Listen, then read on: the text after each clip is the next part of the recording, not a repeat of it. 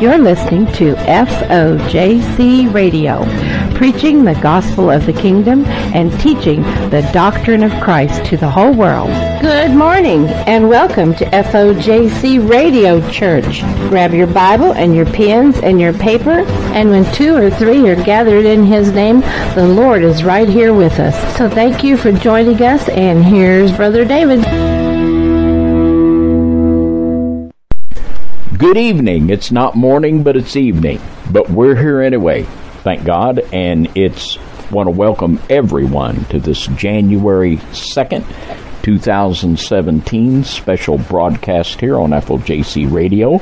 Want to welcome all of our new listeners and all of our old listeners and everyone that's joining us for this very important topic tonight. Our broadcast tonight is going to be Enemy Arsenal Targeting and Our Power to Overcome with Julia Thompson. And this is a topic that I am so pleased to be able to address tonight, and I am so pleased to be able to address it with such an articulate and brave young lady as Miss Julia Thompson. And Julia, I just want to welcome you to FOJC Radio. Thank you, Brother David. It's an honor and a privilege to be here with you.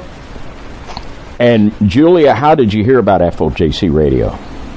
I heard about your ministry when I was watching an interview you did with Tim Alberino on mind control technologies. Mm-hmm. And that's how I learned about you. And then I looked at your website and I thought, I need to talk to this man.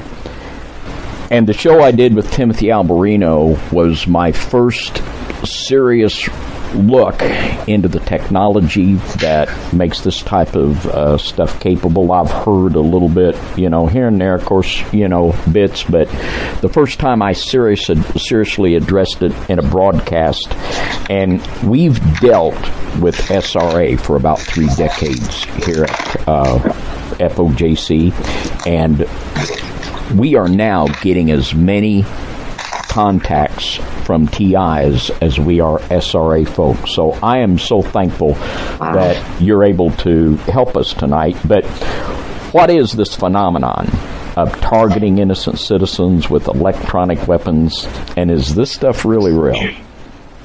Well, Brother David, if it's okay, I'd like to say a word first before I answer your question to the targeted individuals. Number one, I know the feeling of being isolated and alone and having people think you're crazy.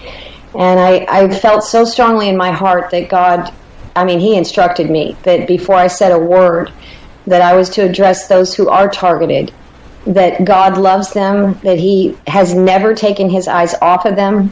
He cares deeply for them.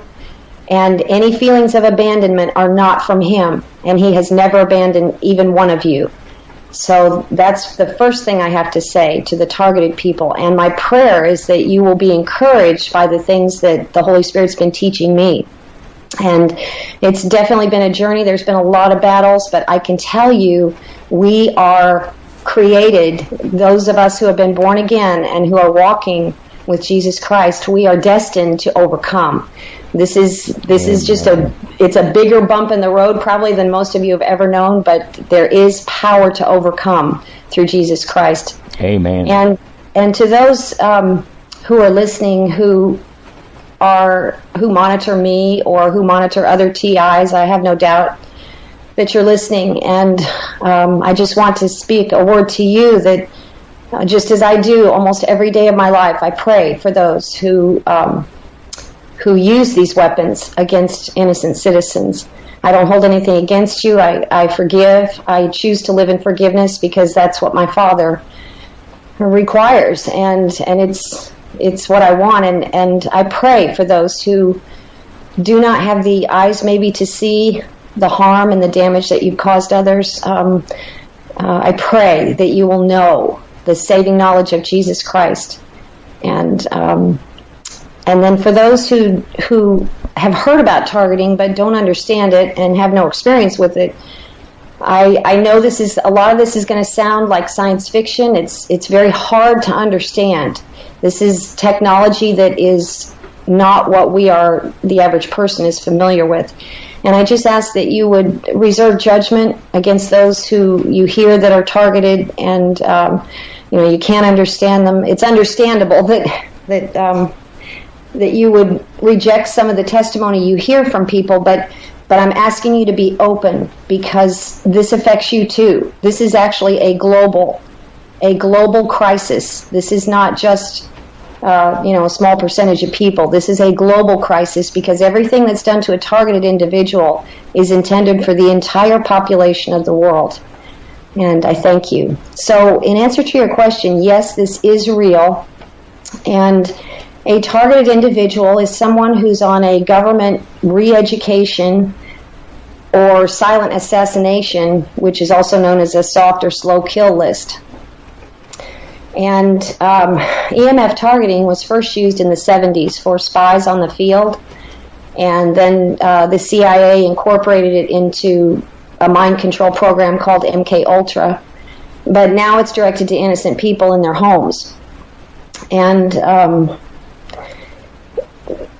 let's see, I'm not sure how. There's so much to say about this, and I'll just tell you first of all, the phenomenon of targeting is there are times when the purpose is to see if they can, the main purpose, I'll tell you, the main purpose is ultimately for mind control. That is the bottom line of targeting a person. And it's a psychological warfare. These are military weapons that are used on citizens.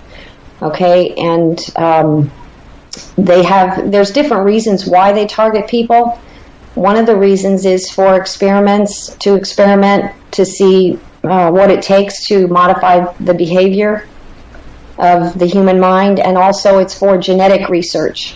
So it's experimentation, research and development, but the main thing is for the purpose of mind control.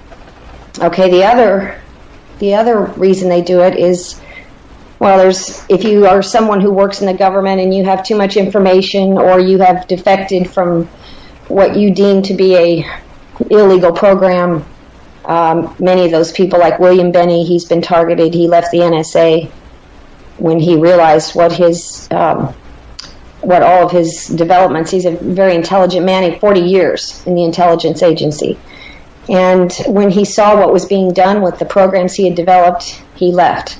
And he is now targeted. So it can be a political figure or someone that they deem as a threat.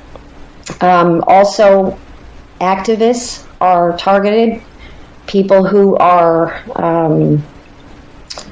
let's see.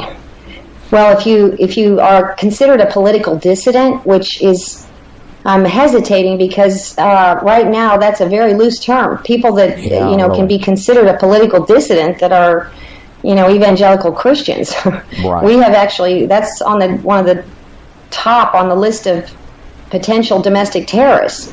So if you're a political dissident or an activist, they will use targeting to suppress you, and it's torture-based. And basically, this is to retard societal progress. It's especially spiritually and scientifically. People like musicians, artists, scientists, inventors, researchers, filmmakers, basically free-thinking individuals, critical thinking individuals that don't just go along with the flow. And basically, it's people who are not easily mind-controlled or easily controlled. And it seems to me from some of the calls that we're getting that people are just being picked at random, just for the purpose of them, like lab rats, just so they can see just what they can do. It just seems to me. Brother David, that's exactly right, because for experimentation purposes, they will commonly use poor and unknown people, those who live alone. They especially use educated single women. They make up about 70%, is what I've heard. But yes, this is not, there's not just one category. When you're experimenting with people, they try to cover a large strata of society, but it does seem like they particularly focus on people that are alone. And it does seem like they're just testing their capabilities. They're testing how that people will react to this, what they can do, and also the reaction of the public at large to people that make these claims. And why do you believe there's so much skepticism in regard to this electronic mind control? Well, one of the reasons for the skepticism is because the public is not, most people are not aware of the level of sophisticated technology that's actually, being used. The average person does not know about military weapons. We don't typically deal with that. And so when a TI tries to explain what they're going through, it sounds more like a science fiction movie. And also, to be quite honest with you, for TIs, it can be very difficult to articulate their experience. Most of their minds are so disrupted, and the capability of thought is compromised.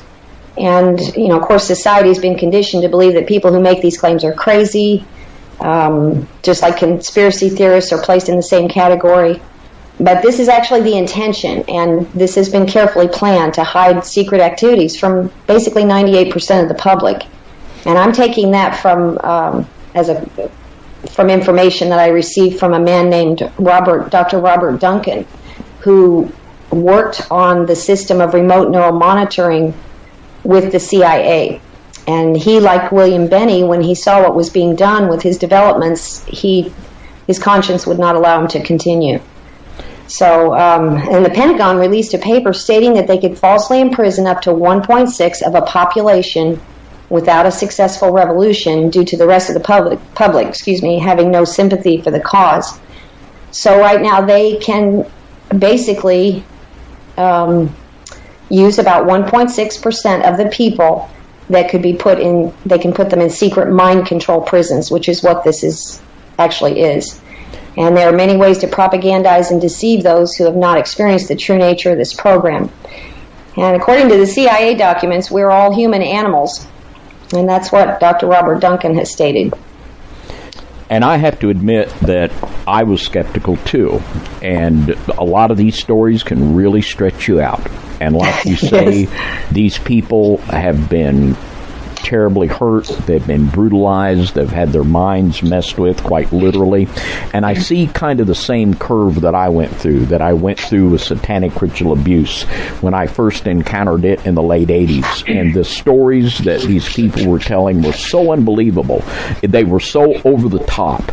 But after a while of hearing so many credible, sincere individuals from all over the world telling me these same stories, I came to the point where I had to believe. And I see myself going through the same kind of a learning curve with the TIs. They're just absolutely over-the-top stories that you've got every reason to disbelieve. But when you yes, hear so true. many that's stories true. From so many sincere people, many of them believers that are sincere believers in our Lord, yes, I have come to the place where I now firmly believe. And after you study the technology and the capabilities that these people have, and when you study the people that are developing these technologies, I have come to the place where I firmly believe this is going on. And what we're doing tonight, we're just not telling people there's a problem. We know there's a problem, but we're wanting to offer hope, and we're yes, wanting to begin to come together as the body of Christ to find solutions, to find answers, and to refuse to be the devil's punching bag and to just lay down for this type of stuff. But we're going to fight back in the power of the Spirit, and we're going to come together as the body of Christ to find solutions. And that's what I like about you. You not only can articulate what the problem is, but we can offer hope and solutions tonight. And that's why I am so thankful to have you to be able to speak to this tonight. Thank you, Brother David. I have absolutely, I have to say, I don't know where to begin, because when I see where I was in the beginning of this to where I've come, I love God more than I ever have. And I'm 30 years with the Lord. And I thought I loved him. I thought I knew him. But through this experience, I've developed a relationship with him. And, I had some moments where I thought he was had walked out of my life and totally disappeared. I thought he hated me. But as I searched and I pressed through, and this is what I want to encourage the believers that are going through this about, that as you really dig and you find out the truth and you get alone with God and you get into His Word, He does have a way through this. He really does. Because we are destined to overcome. Now, what do you say to people that say, Julia, you're just fear-mongering. You're just going to scare everybody. You're promoting fear, not faith. What are you going to say to them? Well, Brother David, for a long time, I did keep quiet about it because that's exactly what people said. People in the body of Christ said that. And, of course, people that don't know the Lord, they just, look at you funny.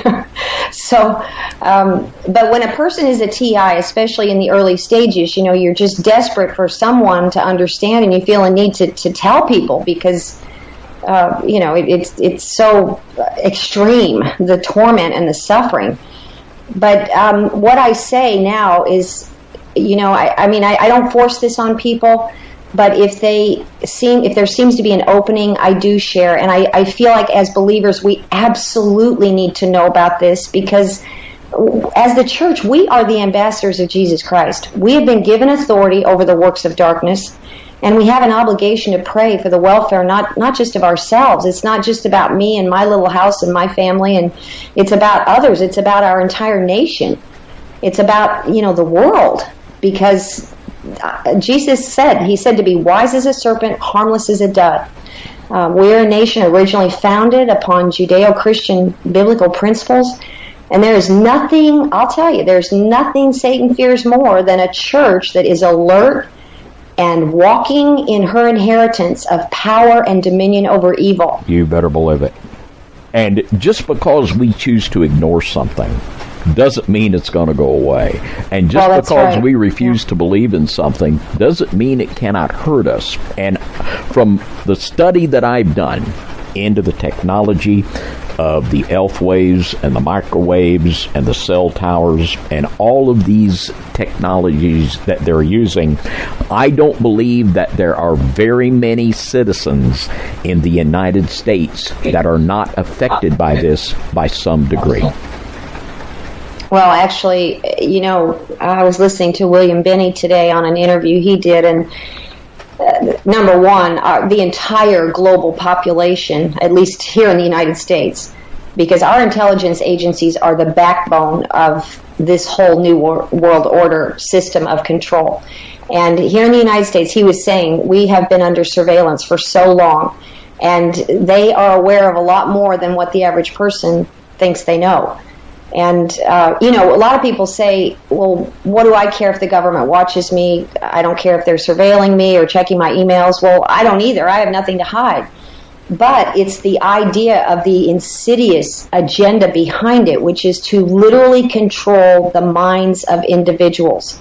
And when you have no concept of the technology that's behind that and what they can use, then you're just basically waiting for it to hit you in the face. And I don't believe, in fact, I'm going to tell you, Brother David, I have to say this. When this first started happening to me that I was aware of, it was this was an August day, actually. I actually became aware of it in August of 2014. And I came home from a prayer meeting, Bible study, and I heard the Holy Spirit in my heart say, you need to read Ezekiel 33. And I didn't know what it was, and I looked it up, and it kind of frightened me, actually, because I thought, how could I tell anybody about this? And, Ezekiel 33 says, if you do not warn people, then their blood is on your hands. And, I tried for some time to warn people and to tell them that this was happening and that it was real, and I experienced so much rejection, I stopped for a while. I said, God, you're going to have to, you're going to have to direct me.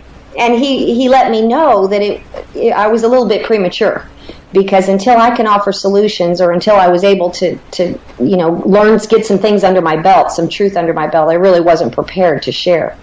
But, he tells us if we, as watchmen, I didn't know, but apparently by going through this, I have become a sort of watchman. And if I didn't share it, then I would be in disobedience to God and responsible for other people's harm. So that's why I'm sharing.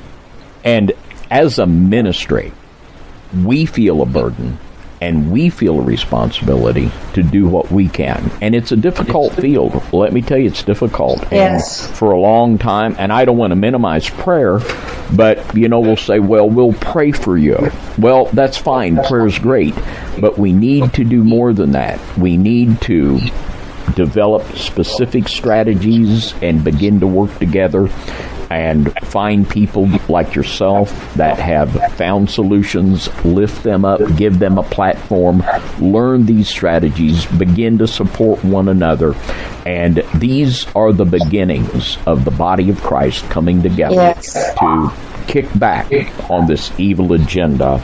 And I think that we could even see scenarios, and of course we're getting conspiratorial, but knowing these people and what they're doing mind control, and they could even use this for assassinations. They could use it for all kinds of things. We could be talking about an electronic Armageddon here with literally the technological capabilities that they now possess. It could be a very, very ugly scenario that these people could use this for. And you just wonder with what they're doing if they're not now testing out what they can do to see what their capabilities would be in that type of a scenario. Yes, and many people have died this way by electronic warfare. And I read a statistic one time that said that a large percentage of targeted individuals die within 6 months of being targeted.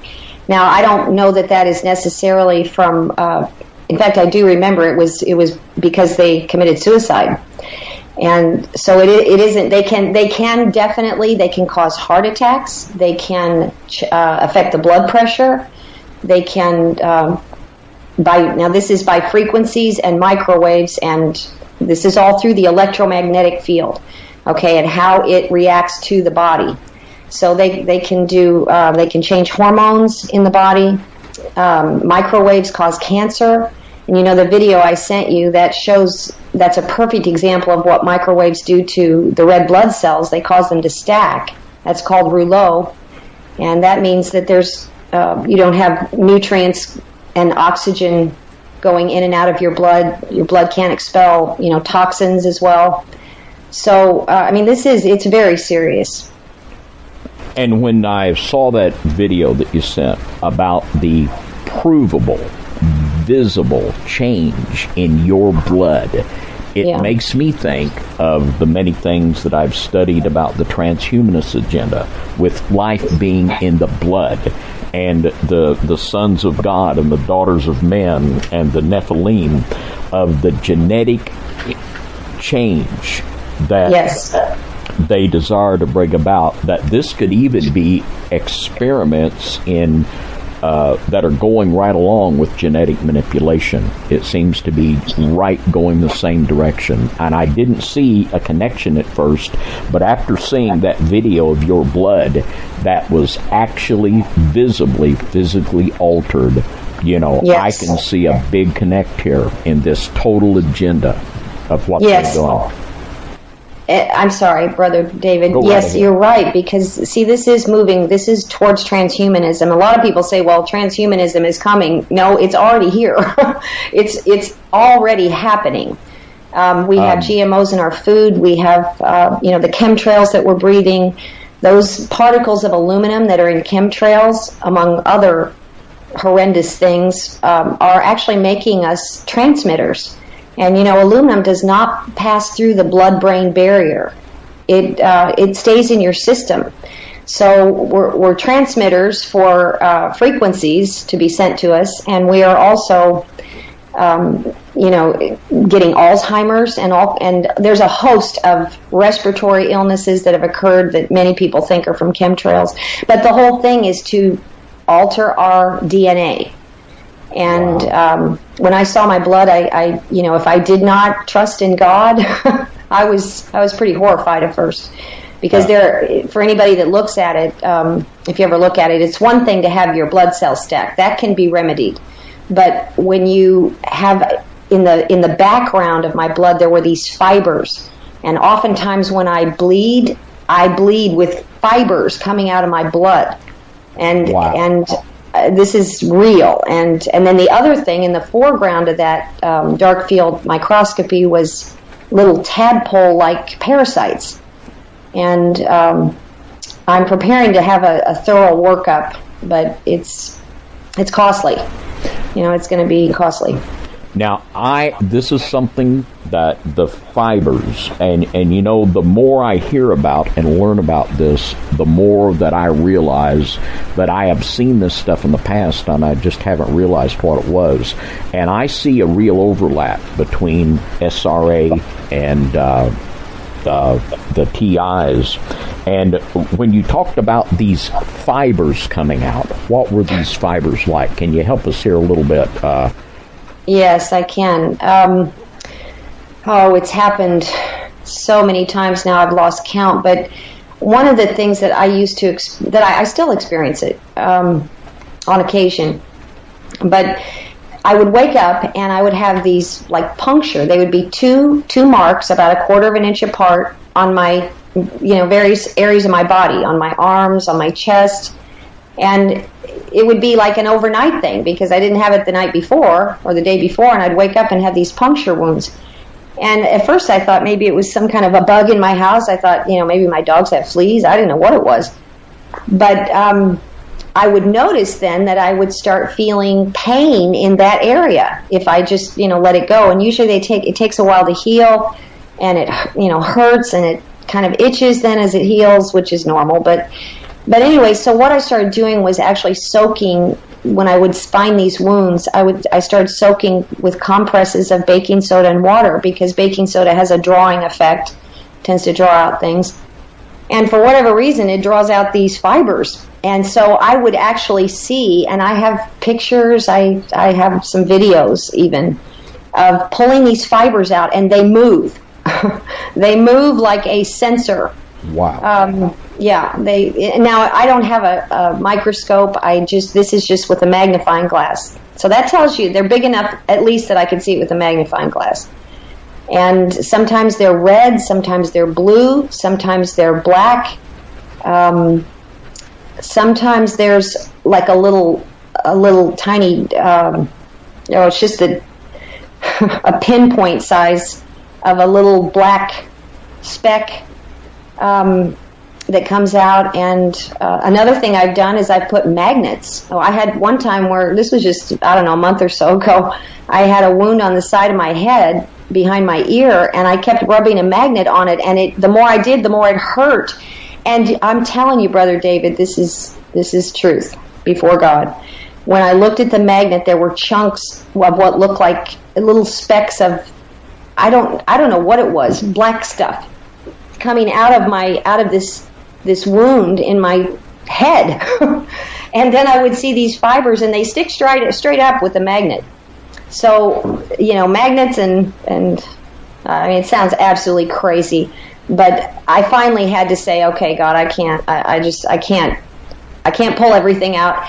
And when I've taken baths, this is another thing, and I highly recommend this for any targeted people. Actually, I recommend it for anyone, to soak in as hot a water as you can with plenty of baking soda. One time I did this, and all these fibers came out. I mean, they always come out in the bath, but it was particularly extreme. And then usually there's these chunks of it looks like iron chunks, little tiny iron chunks, and also specks of gold. So I have no idea how that happens, but these specks of metal will come out of my skin. So if that gives you some idea, there's a very creepy agenda. See, this is about changing the human makeup. Let me just throw this at you. And, okay. I mean, this just is, and I've seen similar things. I really have. And I've just struggled, and Donna has also, and we've just struggled to make sense with it. And in the book of Enoch, chapter 44, it says, "And I saw another thing regarding lightning, how some stars arise and become lightning and cannot dwell with the rest." And the book of Enoch, which I personally put a lot of stock in, it talks about some of the fallen powers, that they took the form of lightning and were not allowed to regain their former state. And could it be possible that some of these electronic waves that people are being hit with are actually fallen powers themselves? And could it be that these electronic beams are even channels for these spirits to ride? And, you know, could this be possibly a combination of a spiritual electronic attack? Well, Brother David, yes, it is. It is a spiritual. This is all rooted in the occult. It's rooted in, I believe, Satan's agenda to dominate mankind. Now, the only thing that I don't, you said our spirits operating through the waves or through the microwaves. Is that what you mean? Yeah, literally. Yeah. And could actually some of these beams that are actually being transmitted could actually be spirits themselves in the form of electricity. Just as it said that there were some, and you know, the Bible says, Jesus said, "I saw Satan fall from heaven like lightning." And we might even be dealing with a more direct spiritual aspect than we might have believed. And it's amazing how that the actual bombardment of individuals with whatever this is actually causing a metallic residue that's tangible within the individuals. Yes, and I don't know about spirits being behind the actual physical attacks that occur, and just a little bit of background. Microwaves are used a lot in this targeting situation, and what they are is they're directed energy. And where, you know, historically wars were fought with guns and ammunition and with kinetic weapons. Okay, now the military uses electromagnetic weapons. Okay, so what I personally believe is that Satan, just like it says in the book of Enoch, since you referred to that's one of my favorite books too. The fallen angels taught, one of the angels, his job was to teach methods of warfare. And what I believe is that part of Satan's agenda is to teach methods of war that are undetectable, because that's one of the most specific things about this type of warfare, is that it's not traceable and it's undetectable. You can only see the result of it. So I believe that Satan, in the end times, he is developing his army that will rise up against Jesus Christ, and, well, first of all, will dominate and control mankind, and then we'll actually go to war. You know, just like it says in Revelations, when Jesus returns and the church comes with him. So they are completely demonic. In fact, I want to read something to you. This is a weapon, okay? This is a weapon currently in operation in the United States, okay? It's called Satan. SATAN is the acronym. And this is from Robert Duncan's book. It's an above top secret mind control system that's used worldwide for eugenics of so-called dissidents. It stands for silent assassination through adaptive neural networks. Okay, and he actually calls this electronic demon possession. Wow. So I believe that to facilitate, because there are, 6.57 billion people in the world, for Satan to facilitate his plan on the earth, he has men that have totally given themselves over to this and are implementing, especially men with great amounts of money, the globalists, the New World Order people, with great amounts of money, they are pouring all of their resources into this technology for world domination. So it is satanic, and it is rooted in the occult. But they are using, I'm just saying this because to a targeted person, if you just tell them that this is nothing but demonic, then they start feeling like, well, what's wrong with me? Because I've resisted, I've prayed, I've stood against it, and it's not stopping. See, it's because they're using technology, and it requires more knowledge. It's still defeatable, I believe, but it requires more knowledge than just your typical, attack from a demon.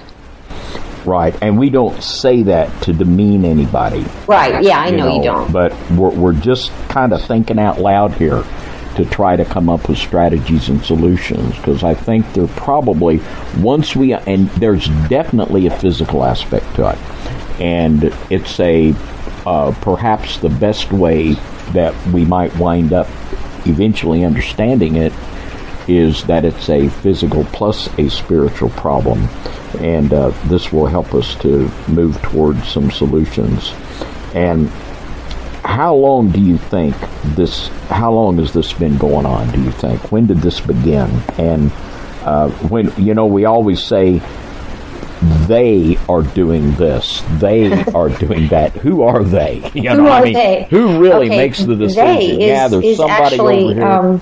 We're going to. Now, I'm telling you, these are not my suppositions. Okay, I've done some study on this, and one of the best sources I know of is someone who's been in this. And this Dr. Robert Duncan is an ex-CIA agent. Like I said, he worked on remote neural monitoring technology. He just thought it would be used, against in times of war. Okay, so they is actually, it's actually the government. Okay, it is the intelligence agencies. This is why William Benny left, because back in around 1975. It was discovered that the intelligence agencies were mining data from individuals, and they were actually reprimanded for doing that. And supposedly that stopped, but it apparently it actually continued. And in 2000, that's when he left the NSA, because they are really the backbone of this whole world domination. We have the most sophisticated weaponry in all the world. We have the most sophisticated mind control technology. And just to give you a little bit of background, after World War II, when Hitler, after the war was over, after they lost, our government brought over approximately 2,000 neuroscientists from Germany. They were anonymous. They were not charged with war crimes, which they should have been, and they took residence in our government agencies to facilitate this study of mind control and what it took to modify human behavior. Okay, but the very first forms of mind control started in 1939 under something called Bluebird, and then there were a couple other programs. But in the 50s, when the scientists from Germany came, it was, let's see, I don't know the exact year they came, but the most well-known program that they started was Project Paperclip. Okay, and that was where they started testing people for what did it take to control the mind. And originally they would use things like electrodes, and they would put them in the mind and like of animals. And Jose Delgado was a very well-known scientist who he has a famous experiment that he did on a bull where he put electrodes in the brain, and he was able to literally switch with a radio transmitter. He switched the frequencies. He switched something in the brain of where this electrode was placed in this bull, and he actually stopped him before he approached the matador. Yeah, so it's interesting to me that was developed at Yale. They're the home of Skull and Bones. No coincidence, I don't believe. Yeah, and then but the actual targeting of citizens. To answer your question, I'm sorry I got a little off track there, but you're not off track at all. You just it was about the 1960s, about mid 1960s is when they first started targeting people, and that's when they began to use military weapons, and that's at least that's the first record of it occurring. Some people have actually lived for many years as targeted individuals. So, but that's when it started. And I forgot what else you asked me. I'm sorry. Well, let's just say there's somebody tonight that's listening or that will hear this broadcast in one of the many venues it'll be presented on, and we will be uploading this on our YouTube channel.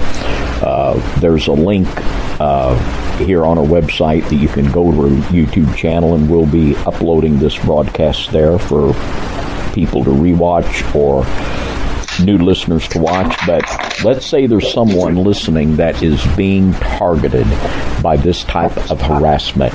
What can they do, if anything, to practically, in the physical realm, shield themselves from this type of an attack? Well, I don't know of anything that they can specifically do to shield themselves. I mean, people try different things. That was one of my first mistakes I made, was I spent a great deal of money I bought a frequency generator that supposedly would push things away, and it worked for about 3-4 days. And there is something called LinkStat that some people have found some help with. There are some. These are just some physical things you can do. There's some people have used aluminum blankets, like the space blanket, and ground it, and they've gotten a little bit of relief. I mean, to be quite honest with you, Brother David, there really isn't a way to shield from this. You can sometimes a certain kind of rubber material that's very strong. I'm thinking about myself. One day I literally was laying on my bathroom floor covered in rubber mats to try to shield myself. I tried everything. I mean, I tried the foil. I tried, it was horrific. Nothing that I found actually shielded myself. But I'll tell you what made the difference is when I stopped trying to fight it, and I stood up and I said, okay, what am I going to do spiritually? Because I'm not going to be defeated. My God is greater and He is stronger. So I have to say, what I would recommend to people is, rather than trying to find a way to physically shield yourself, is to first of all, get a personal relationship with Jesus Christ. Decide whether or not, you want to go His way, because He has the answers, and He has the ability. And so the first thing would be to make a decision for Jesus Christ, to be born again. Amen. Second thing is, you've got to realize that this is a war on the mind. Now, that actually is one thing that would help people if they understand that this is psychological warfare. All the physical torment, as bad as it is, the physical attacks, they really are for the purpose of modifying the mind. This is what MK Ultra was. It's trauma-based mind control. And this is something that the CIA developed. And the idea is to fracture the human personality to where they go through all these different things to suppress. I don't fully understand dissociative, order, or what it is. Yeah, DID. Yeah, DID. Anyway, I don't fully understand it, but the idea is to keep the person, to cause them to be in such a state of mental distress that it opens your mind to be controlled. And then they'll try to do a reward and punishment thing. Like if you start to go one direction, they'll hit you with pain. You start to go another direction that doesn't go against the program,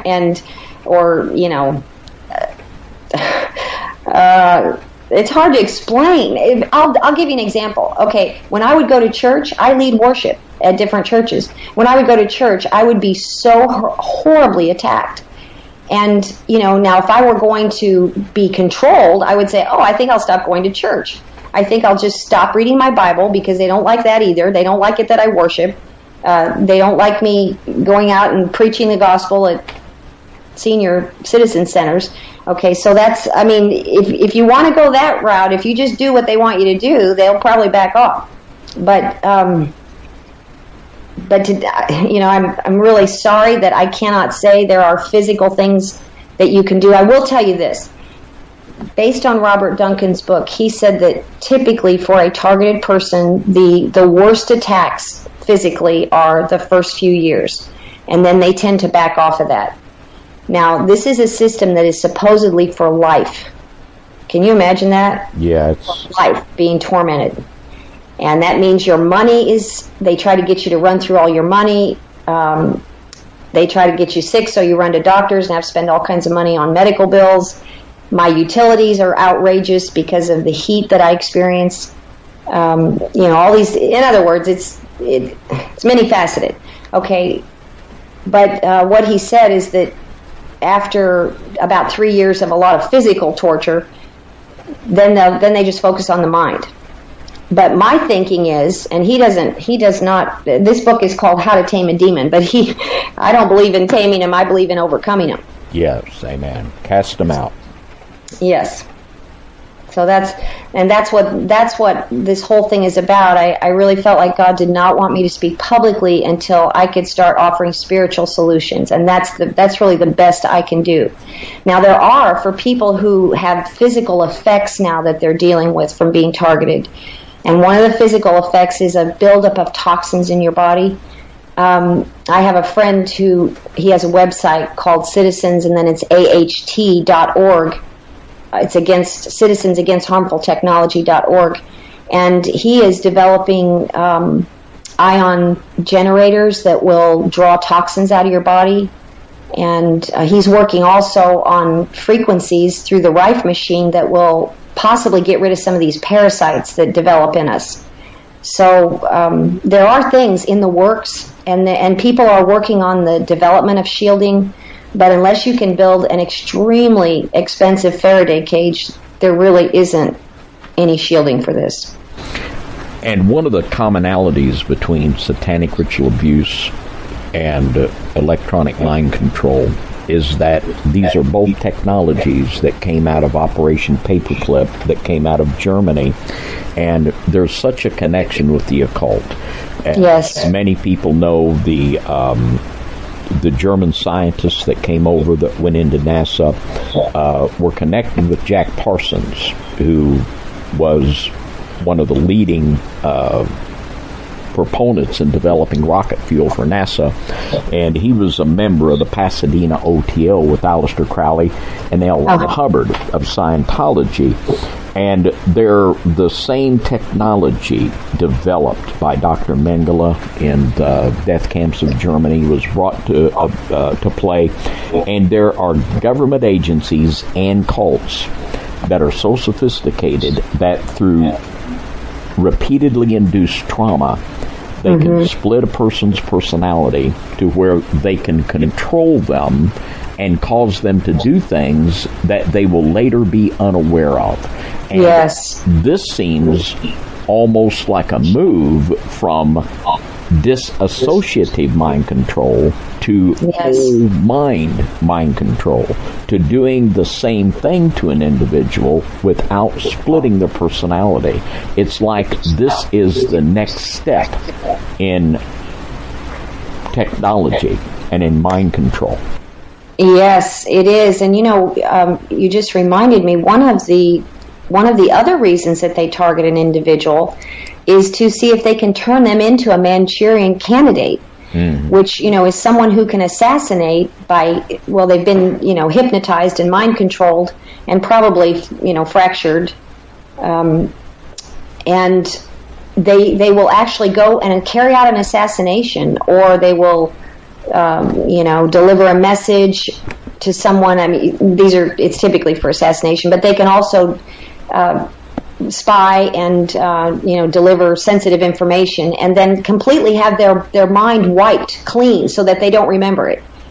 And so that is one of the other reasons that they do this to people, is to see if they can turn them into that sort of person. And then, of course, that leads to, if you have someone that is capable of killing and rage, then you have more effort to control our guns. And I mean, it's like a scenario of just how much havoc can we wreak on society, how much damage can we do to individuals in order to bring about this, which is, the New World Order. This is how they believe that you create chaos and then you provide a solution for it.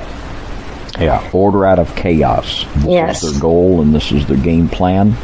And in 2 Corinthians 10 and 5, it says, casting down imaginations and every high thing that exalteth itself against the knowledge of God, and bringing into captivity every thought to the obedience of Christ. Yes. Have you found that even though you are being electronically assaulted, that you are able through the cross to control your mind and bring it back in focus upon the Lord? Yes, absolutely. Now, in the beginning, I will tell you, Brother David, I noticed, let me just say this before I answer that.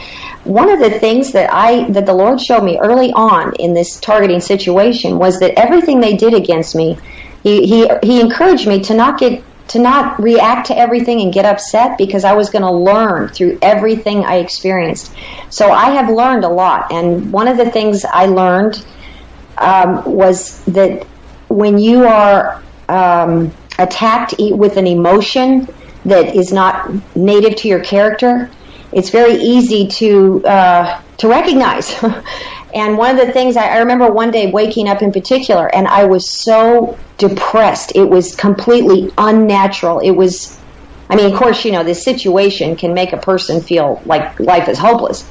But this was unnatural. It was extreme. And what I had to learn is that I started speaking to my mind, and I would say, no, we're not going to think this way. This is not who I am. And the Holy Spirit showed me, He said, this is done in layers, and it's in layers that you're going to remove it. And so step by step, He would lead me. And so now every morning when I wake up, I put my hands on my head. It may sound crazy, but I say, I break off, in the name of Jesus Christ, I break off every form of witchcraft, of black magic, of mental telepathy, of hypnosis, of mind control. I break it off of my soul in the name of Jesus. And I have seen amazing results. And see, it is for the purpose of transferring spirits, especially while we sleep. For a targeted person, their most, vulnerable, well, for all of us, our most vulnerable time is while we sleep. Absolutely. But that's when the most damage can be done to them mentally. So it's really important to speak the word over our minds. I've not been given a spirit of bondage to fear, but the Holy Spirit of power, love, and a sound mind. And what I found is that the more, and I think I've probably gotten on their nerves a few times, because it doesn't work for a believer. Mind control does not work when you are constantly putting your mind back on the Word of God. Amen. And I think we could say that everybody, whether you're a TI or not, everybody deals with depression, with anger and rage to a certain extent, and they have to deal with it through the cross by dying to sin, placing your faith in the cross, and allowing the Holy Spirit to be released to you to overcome whatever problem it is. And the same is true for a TI. They must do the same thing, but with a little more attitude, if you will, with a little more attitude against the devil, recognizing that there's a spiritual element, a directly satanic element, and I think maybe even more than we realize, to where we come against those spirits and we become very aggressive in this and fight back in a very real sense. Yes, it has to be very aggressive. And actually, you know what, now I take it as a compliment that the devil, through this system, this is a satanic system. There's no question about it.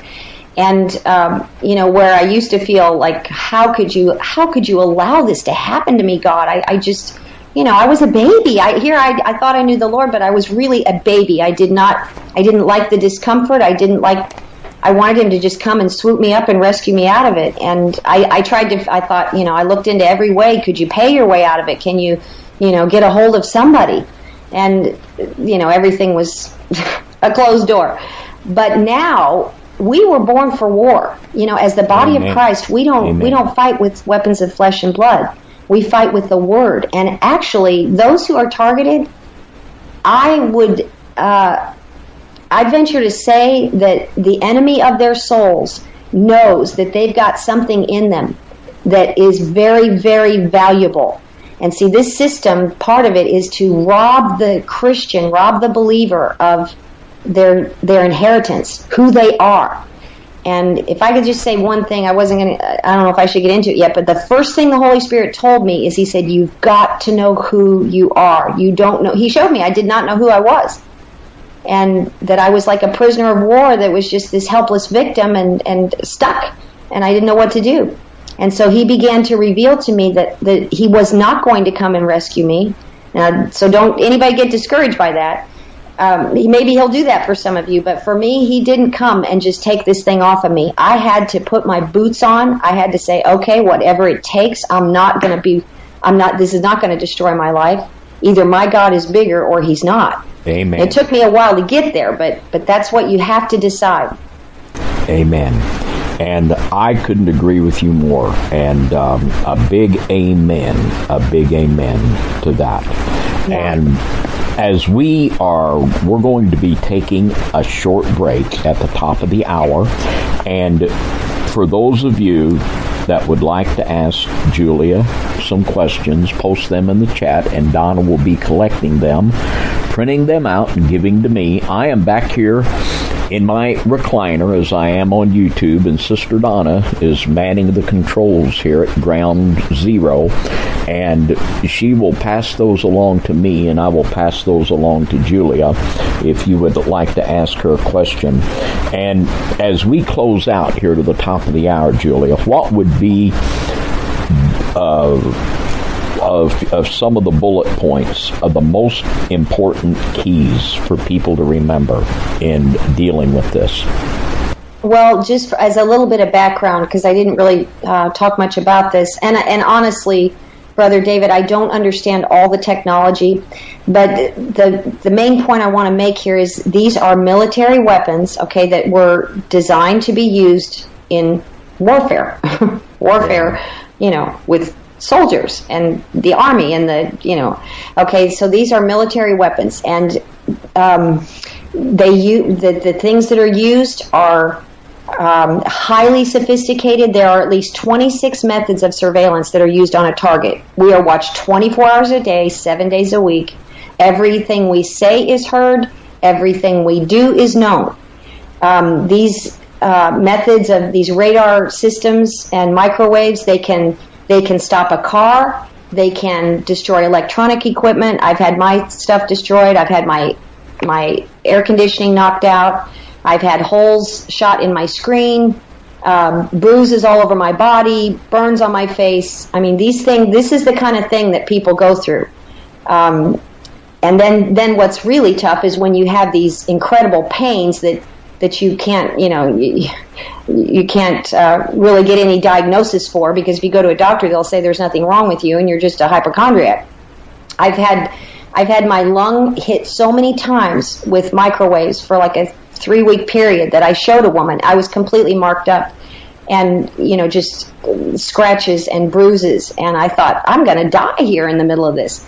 But the point I want to make is what the main thing of this warfare is. It's all about psychological transformation, or I would call it disintegration.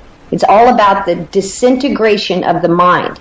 And so when a believer gets a hold of the truth of God, one of the things God showed me is he said, if I will, no matter what was physically happening to me, I mean, they've given me abscesses. I had 3 abscesses at one time. One time I've had my teeth cracked. I've had dental pain that is out of this world that nothing will take care of. Anyway, but he showed me that if I would not engage my mind in fear, and if I would face fear head on and say, you will not overcome me, my God is greater, and use the scriptures as a weapon, that's when I started seeing results. And so the real answer here is in the spiritual realm. Because, see, this is a spiritual battle. Even though they're using powerful weapons and high technology, it is a spiritual battle. Well, if we got to the place where we did understand all of the technology, they'd just develop some new we didn't understand. So we're going to have to come up with a more comprehensive attack and approach to the solution than... Absolutely. Yeah, and just one last note, Brother David, is God showed me. He said, you don't know what I can do on the other side. I highly believe and I know that God sends out his angelic host, his warring host, to fight for us. He can cause computers to blow up. He can wreak havoc in the people's lives that are directing this towards a targeted person. And I don't wish that for them. I always pray that God will release his love to them, and that's after I get rid of the anger. Sometimes I have to deal with anger initially, but then I forgive and I pray. But I'm just telling you, we don't know. See, someday we will see the entire picture. I believe God will show us. But for a targeted person, God has a number. He's got an arsenal of his own that he sends out to fight for us. Absolutely. And we know the Word of God says that the weapons of our warfare are not carnal, but mighty through God to the pulling down of strongholds. Amen. And we are going to take our break at the top of the hour. We're going to take a short break, and we're going to be back with a lot more from Miss Julia Thompson. We'll be right back. Thank you.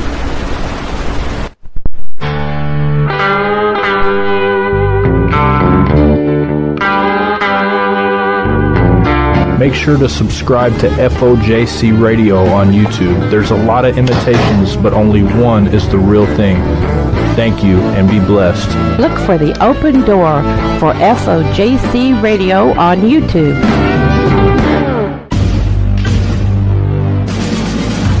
You're listening to FOJC Radio, where truth in the Word of God is found. Well, welcome back to FOJC Radio, this special Monday night edition. And as we usually do, we are attacking an extremely controversial and cutting-edge topic, and that's what we do. We don't fear to jump into these issues and try to figure out what we can know and what we can do about these situations. And we are here to offer hope through the Lord to these individuals that are being victimized by this, and we are here to gain information and learn. And I think the more that we talk about this and interact, I know more and more the big picture is beginning to come together, and I'm seeing the connections here between satanic ritual abuse and with transhumanism and the entire global agenda of ultimate takeover in this beast machine. And here in this second hour, I just, maybe at the top, I'd like to ask what you think about, do you think it's possible that there are certain false doctrines that have been taught within the American church that have left God's people ill-equipped to properly deal with this kind of satanic assault? Brother David, I do believe that there's wrong doctrines that have been promoted, and the reason I say that is because when I really started digging into the scriptures, and I will admit to you, I loved God. I got saved many years ago in college. I went to Purdue University, got my degree in aviation technology, and I tended to listen more to what teachers taught me than to dig into the Word and learn for myself. And I thought that if you were a Christian, that I lived I should say I was born again kind of under the umbrella of the Word and Faith teaching, which I love it. I mean, there's a lot of good truths there.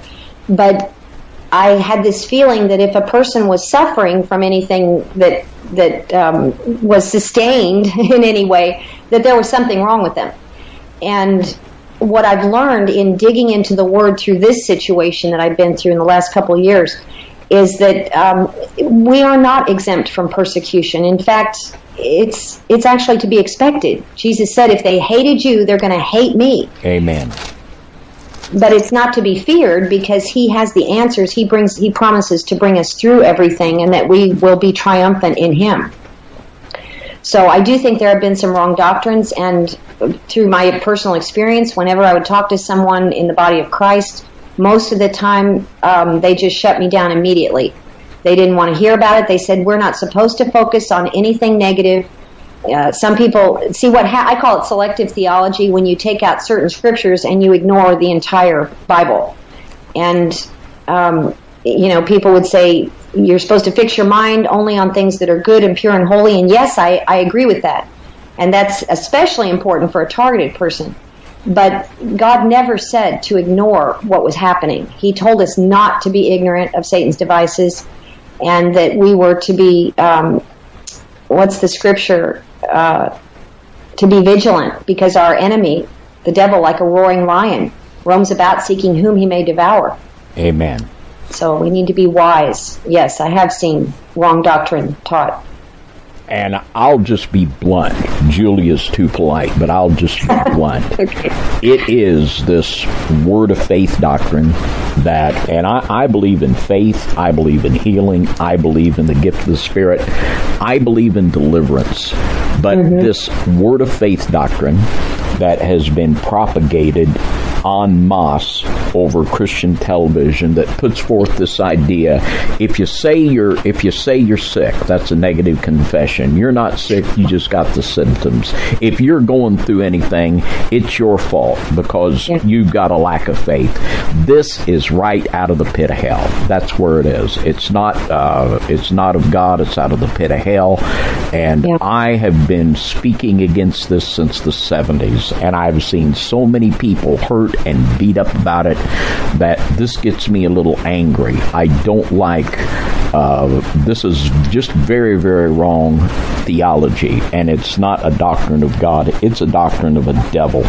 And this whole idea of American Christianity, that if you're suffering, something's wrong with you, and God won't let us suffer. He's going to take us out of this world before the tribulation so we won't have to suffer.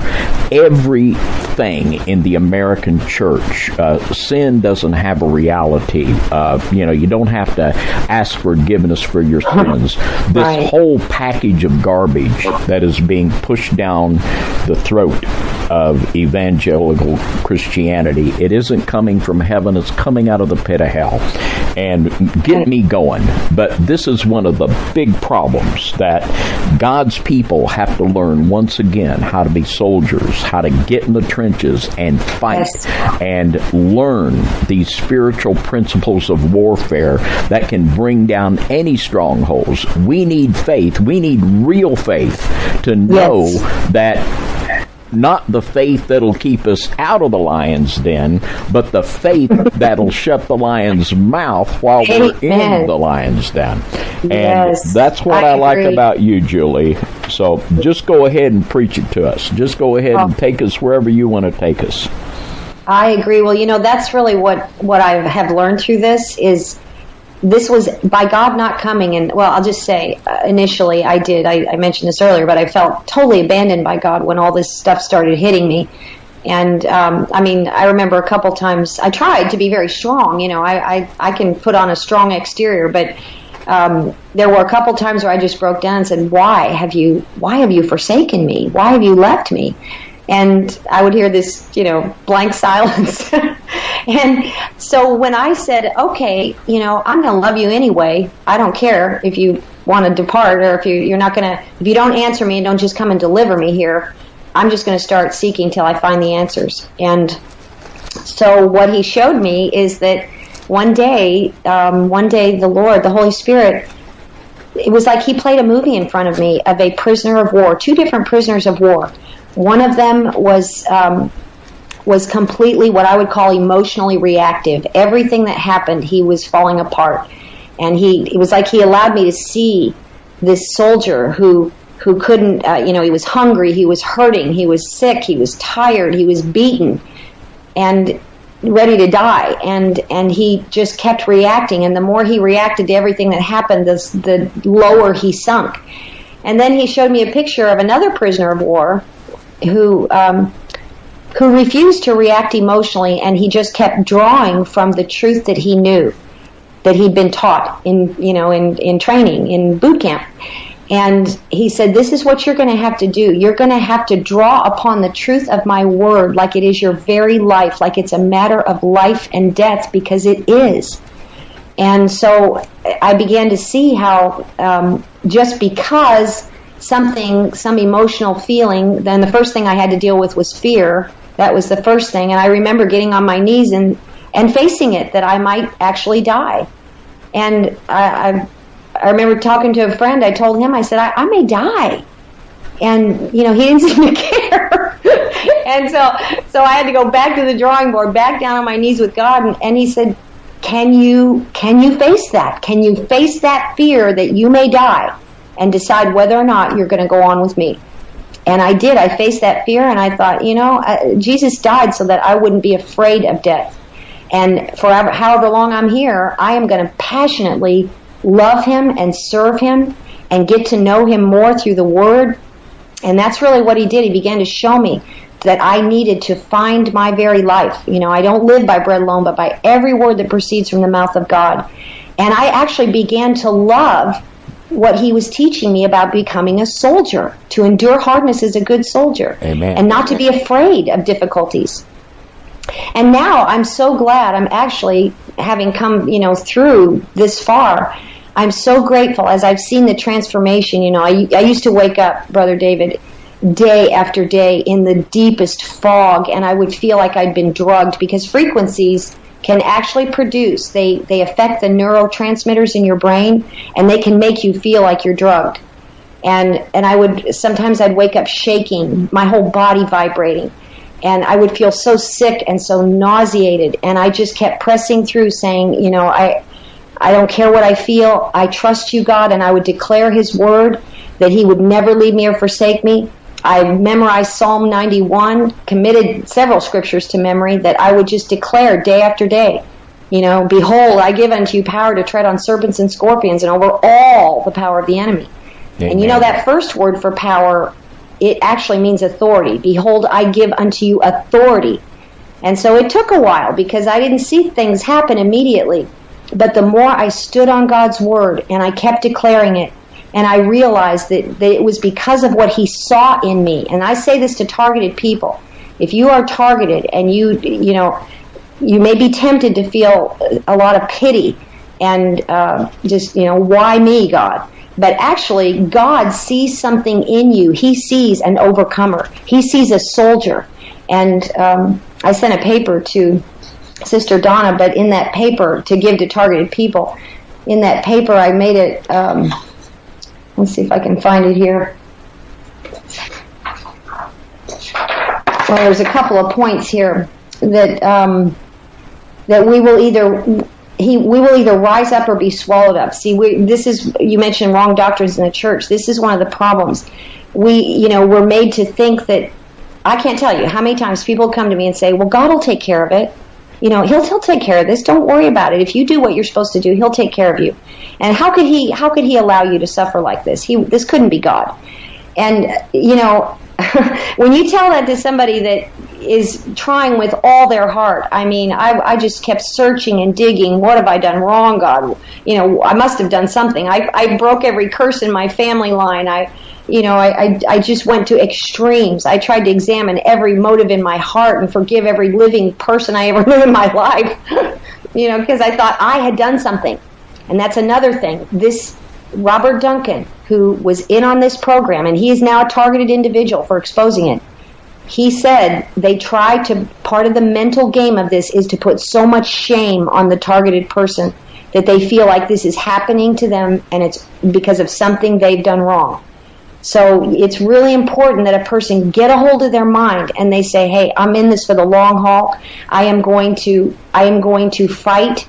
I am not going to be overtaken by demonic forces operating through the electromagnetic fields and whatever attacks my brain. I'm not going to be controlled by that. I am only going to be responsive and only going to live by the Word of God.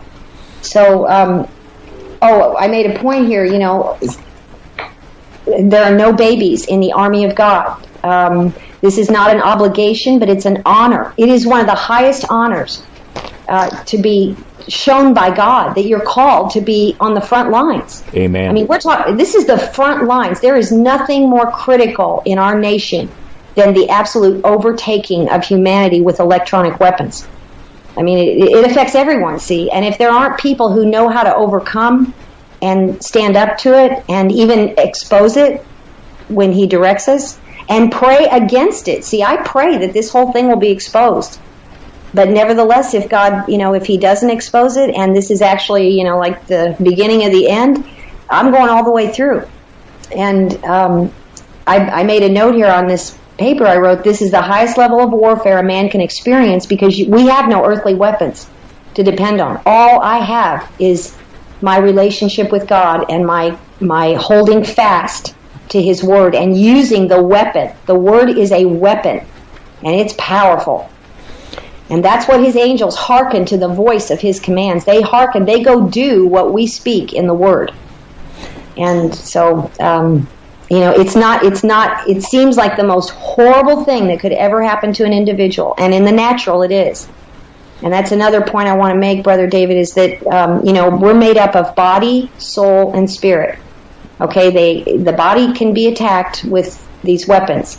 The mind can be attacked with these weapons. But what they cannot touch, unless the mind is willing, they cannot touch the spirit.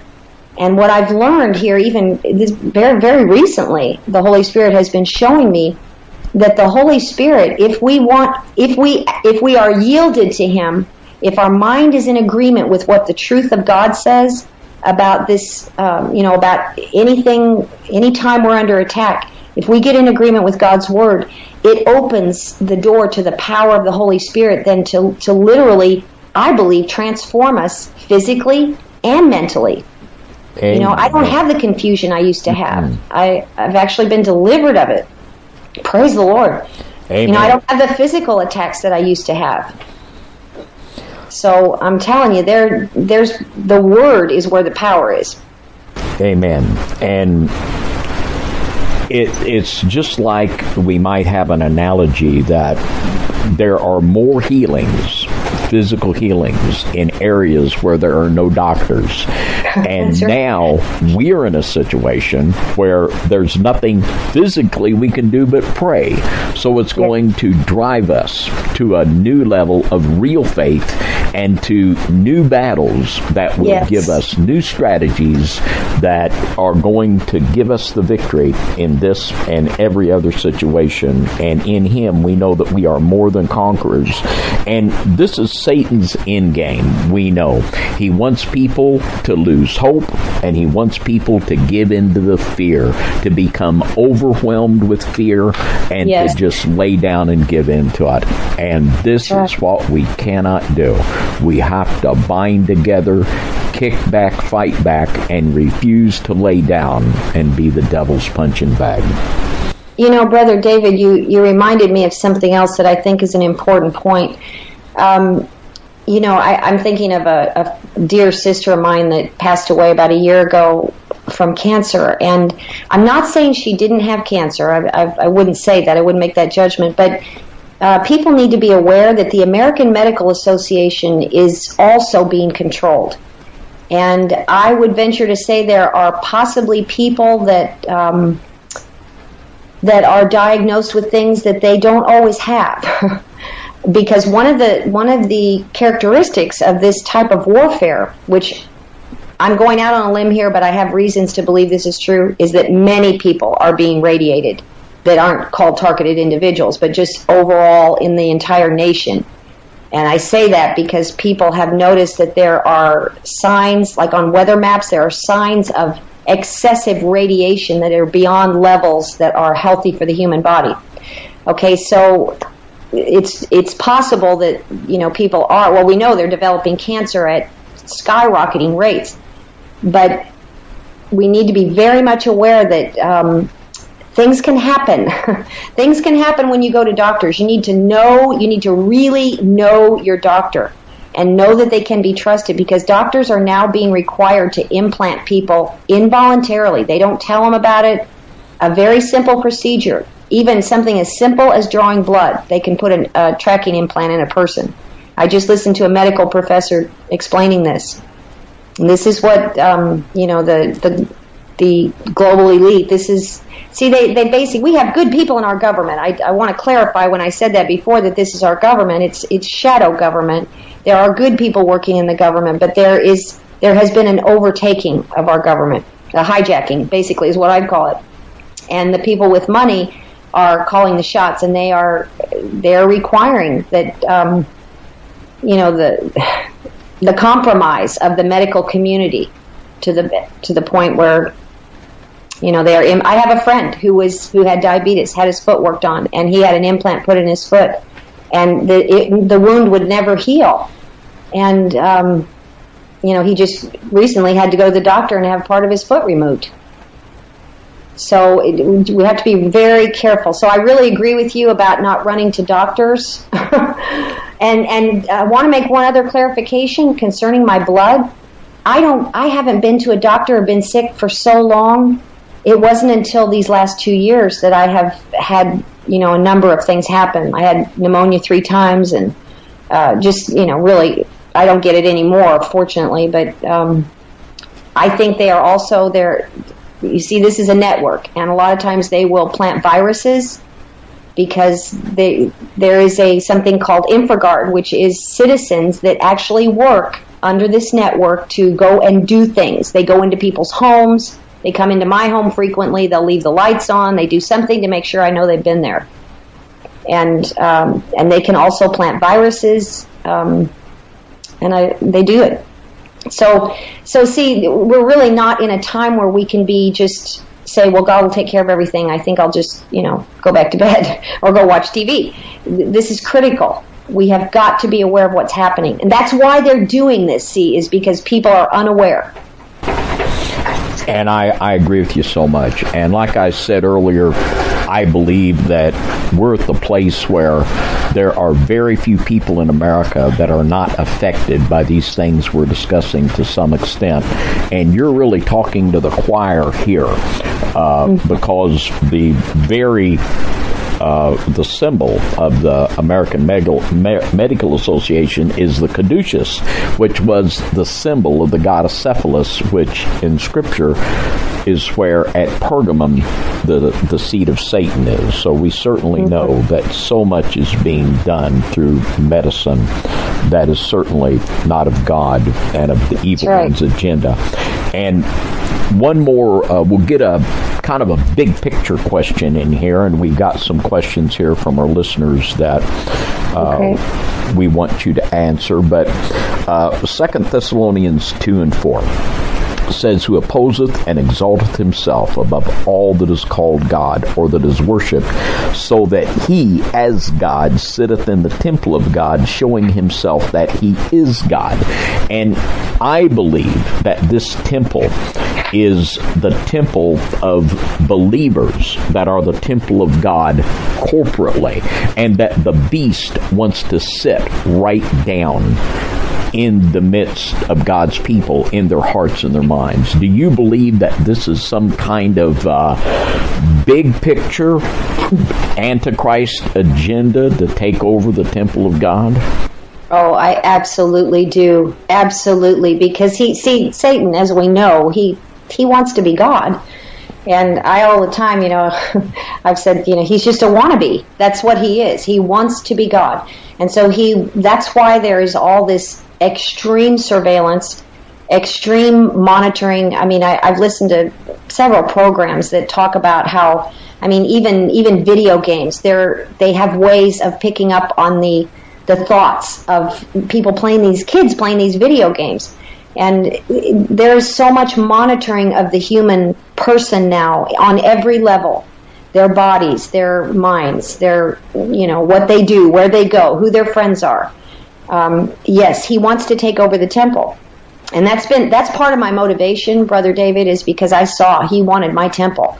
And another thing that they do to targeted people, see, they want to absolutely disintegrate your morals. And early on, they started sending frequencies to my private area. This is kind of embarrassing to talk about, but I'm just telling you the truth. I mean, there is there's nothing too low that they won't do. Okay? And part of the reason for that is they want people to, they want them to get rid of their morals, to change, to do different things. And see, the reason why, and this is not just my experience, but I've heard this from other TIs, where with women they will just do it incessantly. It's like a vibration to your crotch, and it is so disgusting, and you just get so.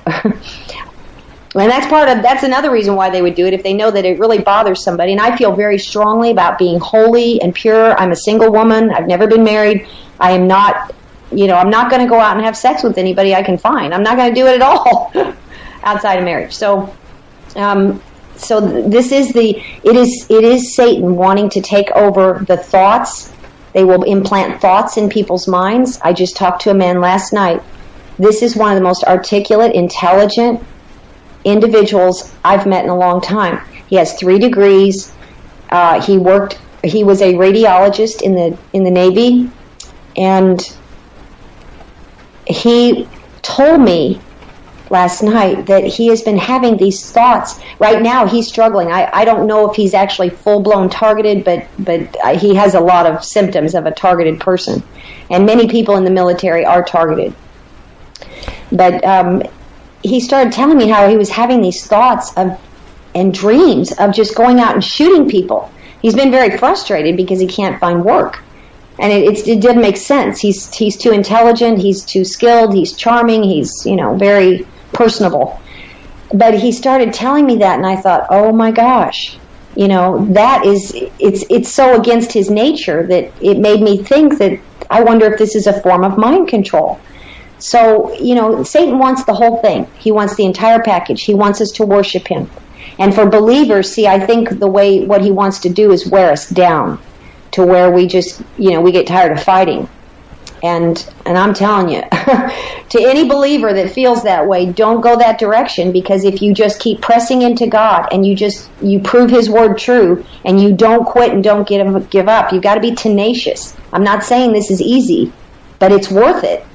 Because Paul said that I may know him in the fellowship of his sufferings and the power of his resurrection life. When you start experiencing that resurrection life, it is absolutely astounding. It is so exciting. It's a thrill. But I absolutely agree with you. He wants the temple, the whole temple.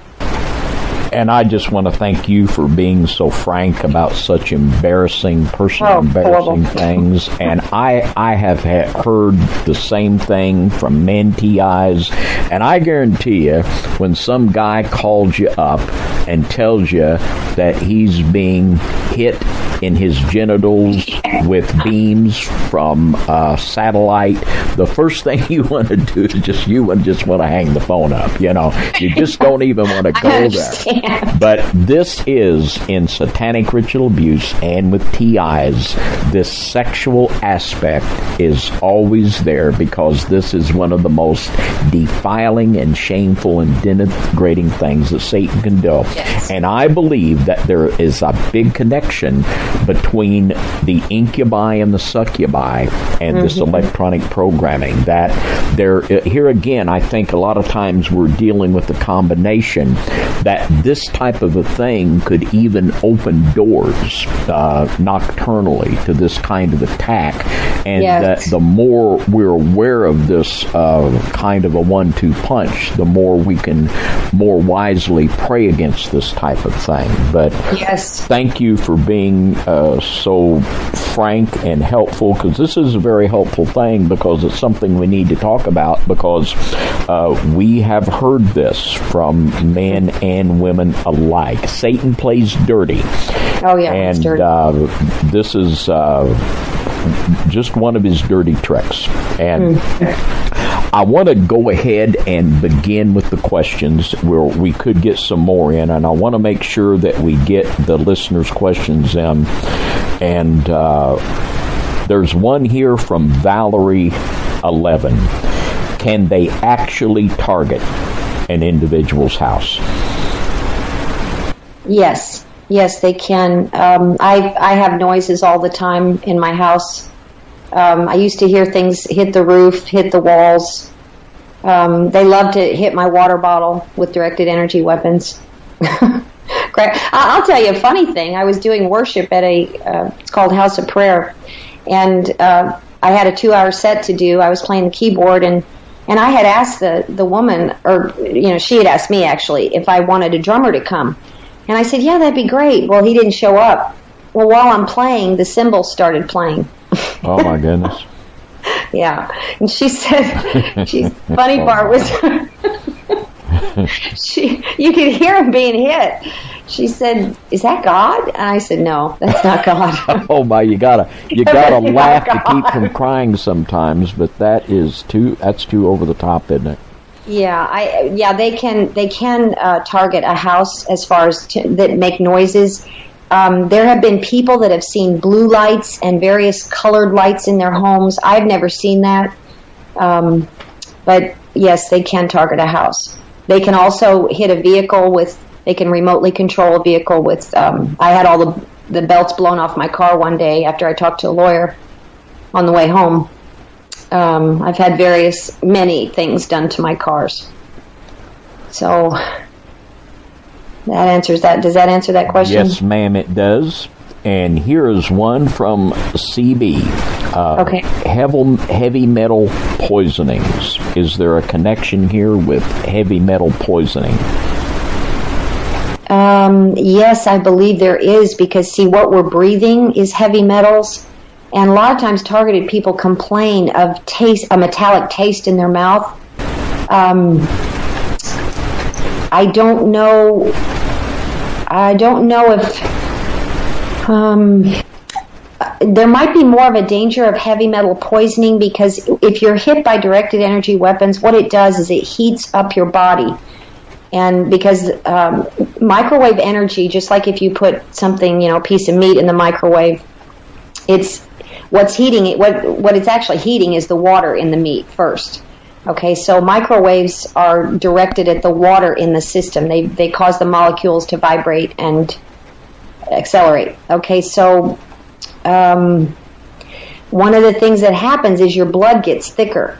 And I notice with me, I'm not sure this will fit in line with what he's asking, but I noticed that I've had times where my head would be so on fire. Now, I'm not talking about, like a hot flash. I'm talking about sustained heat, where I could actually smell the iron in my blood, and I'd have to wear, ice packs on my head. It was just really horrible.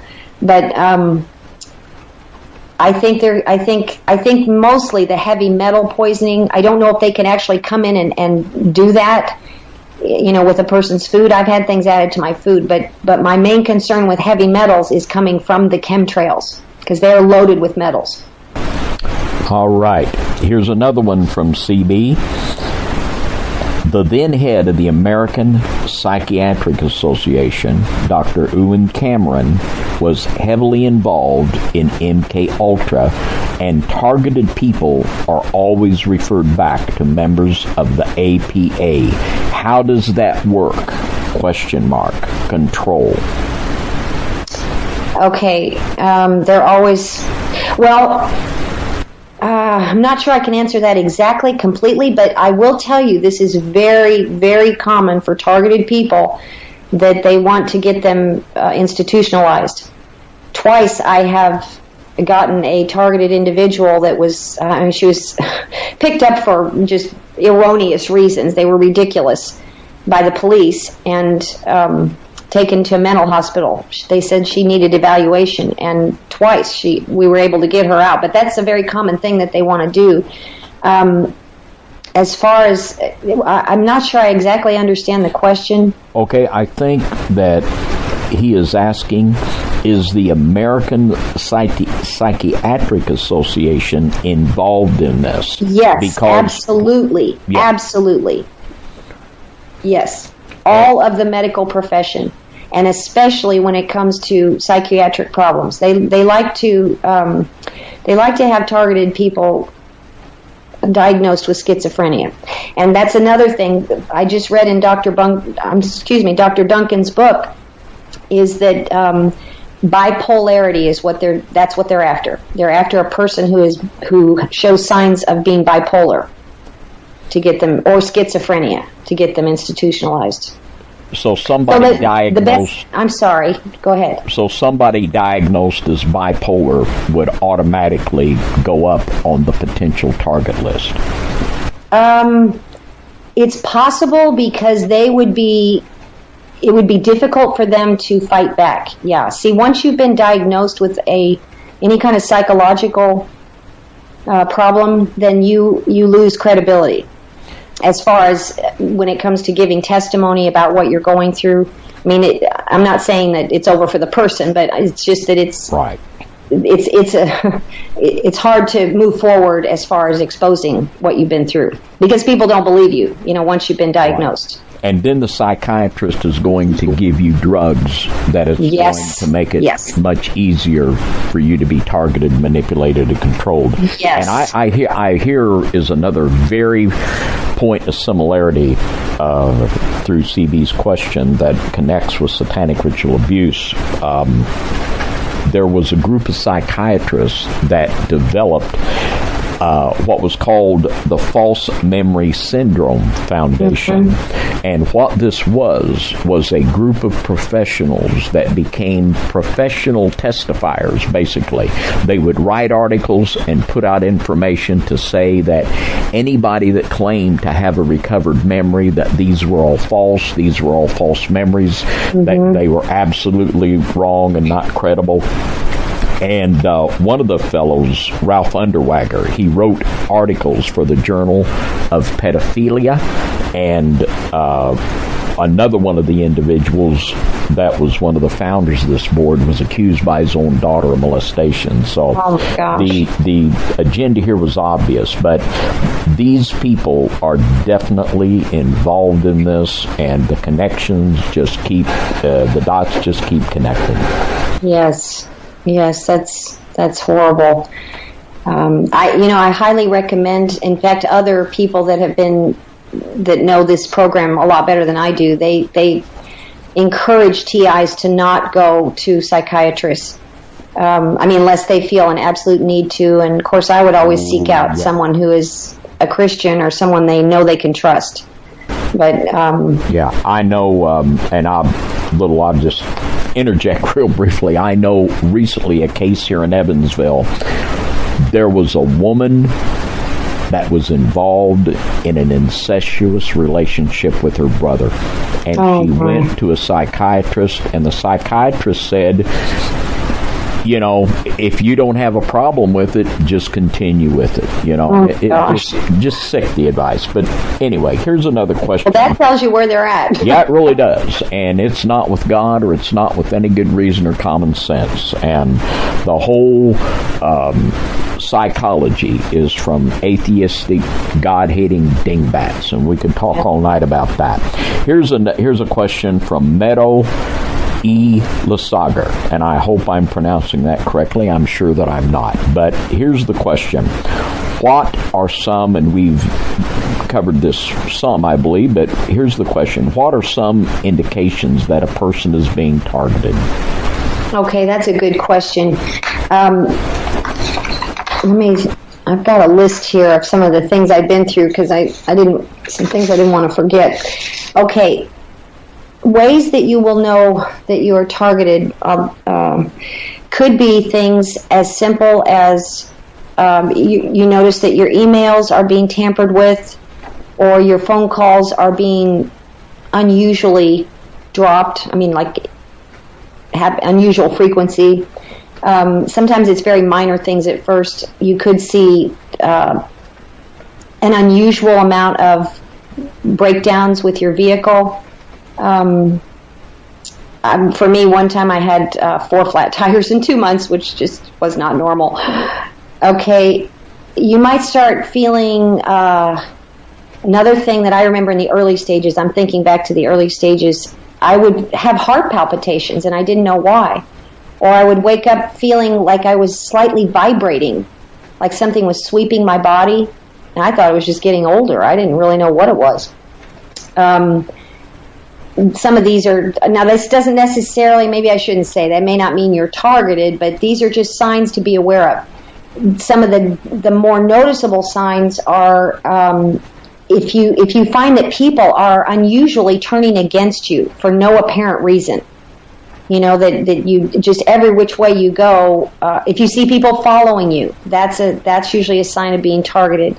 Or one time I had somebody put a smoke bomb under my car, and I thought my car was on fire. I mean, there's just so holding up your mail. These are just some of the lighter signs. If you notice that you come home and all of a sudden, you know, let's say you put a file folder, you left it on your desk, and you find it in the living room. They love to do this. They love to come in people's homes, and they can get in anybody's home. I don't know how they do it. I mean, I've discovered some things, but they know all the tricks. So if you find things that are moved around or insignificant things that are missing, that's a sign. I would say electronic things in your house that are you know, like if you have, for me, my smoke alarms would go off all at once for no reason. You know, I was asleep in bed. Just crazy things like that. Now, as far as your physical body, if you wake up and you've got bruises on your body and you don't know where they came from, or you've got puncture wounds, or you're extremely lightheaded and you feel like you can't think, like you're just in a deep brain fog and you can't make decisions, mental confusion is a very big sign of being targeted. If you ever notice burns to your body, you know, I've never had a really dramatically severe burn, but if you have like welts on your skin that you don't know of anything you did, aches and pains, feeling of arthritis, that's really common. If you find yourself growling in your sleep, now that's something else they love to do. They love to make people put like a growling noise in their throat. If you smell things if you ever smell things that are not actually in your house, like I used to be, I'd be laying in bed and all of a sudden I'd smell what seemed like burnt spaghetti. And that's something they do as well. Because, see, they're testing all these things to see they can actually send frequencies to the brain that make you think you are smelling something that they have this frequency for. So, so people turning against you, unusual noises, like one of the things they do is they call them noise campaigns, and they'll do things like cause your dogs to bark at nothing when there's nothing there. They cause my dogs to fight sometimes, and they never used to fight. They've caused my dogs to urinate all over my house. Dogs can be mind controlled, and they do that to a targeted person. I mean, sometimes. I don't know that they always do it. But those are just some of the things. But mostly it's going to be unusual pains that you cannot trace back to anything you've done, and especially lightheaded, dizziness, fogginess, vibrations to your body. I'll tell you one thing, Brother David, this is important. I go and I minister at senior citizens' homes, and one of the things I noticed is I'd go to pray for people, and I, just put my hand on their head or on their back wherever it was hurting, and sometimes I'd feel a pulsing. I could feel a pulsing, and it was not their natural pulse. Pulsing, if you ever feel pulsing to your body, put your hand there, and if the pain stops, then you know you are being hit with some kind of a frequency, probably microwave-driven weapon. Now, go over that again. I want to make sure we get this. Okay, if you have, let's say you wake up and you've got a horrible pain in your stomach, and if you put your hands in that area, put your arms where that pain is, and that pain stops, then that means it's coming externally. It's from, or if you had a pain in your back and you put your hand where that pain is, sometimes if they're using a pulsing microwave, you'll actually feel a pulsing on your body. Okay. I think they've perfected that program, because I don't feel that as much anymore, but the main thing is, if you, in other words, see, microwaves only go 1/64th into the surface of the skin, so they don't go very deep. But if they tend to be they carry frequencies. It's called a piggyback. So the microwave piggybacks with a frequency, and they direct it to certain parts of your body. So if you have a pain, put your hand there, and if it stops, then you know it's external. And if it doesn't stop, then it's something in your own body. But now I just want to make this point. They do this a lot. They mimic all kinds of diseases. They have mapped 600 frequencies of the human body that they can attack. So that's just one way to tell. I could actually, when I would put my hands on people, sometimes I could feel the vibration on my hands of these weapons. Very good. Here is a question from Tracy Aussie.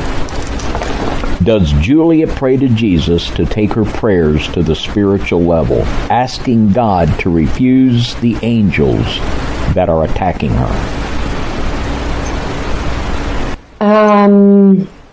Well, you know what?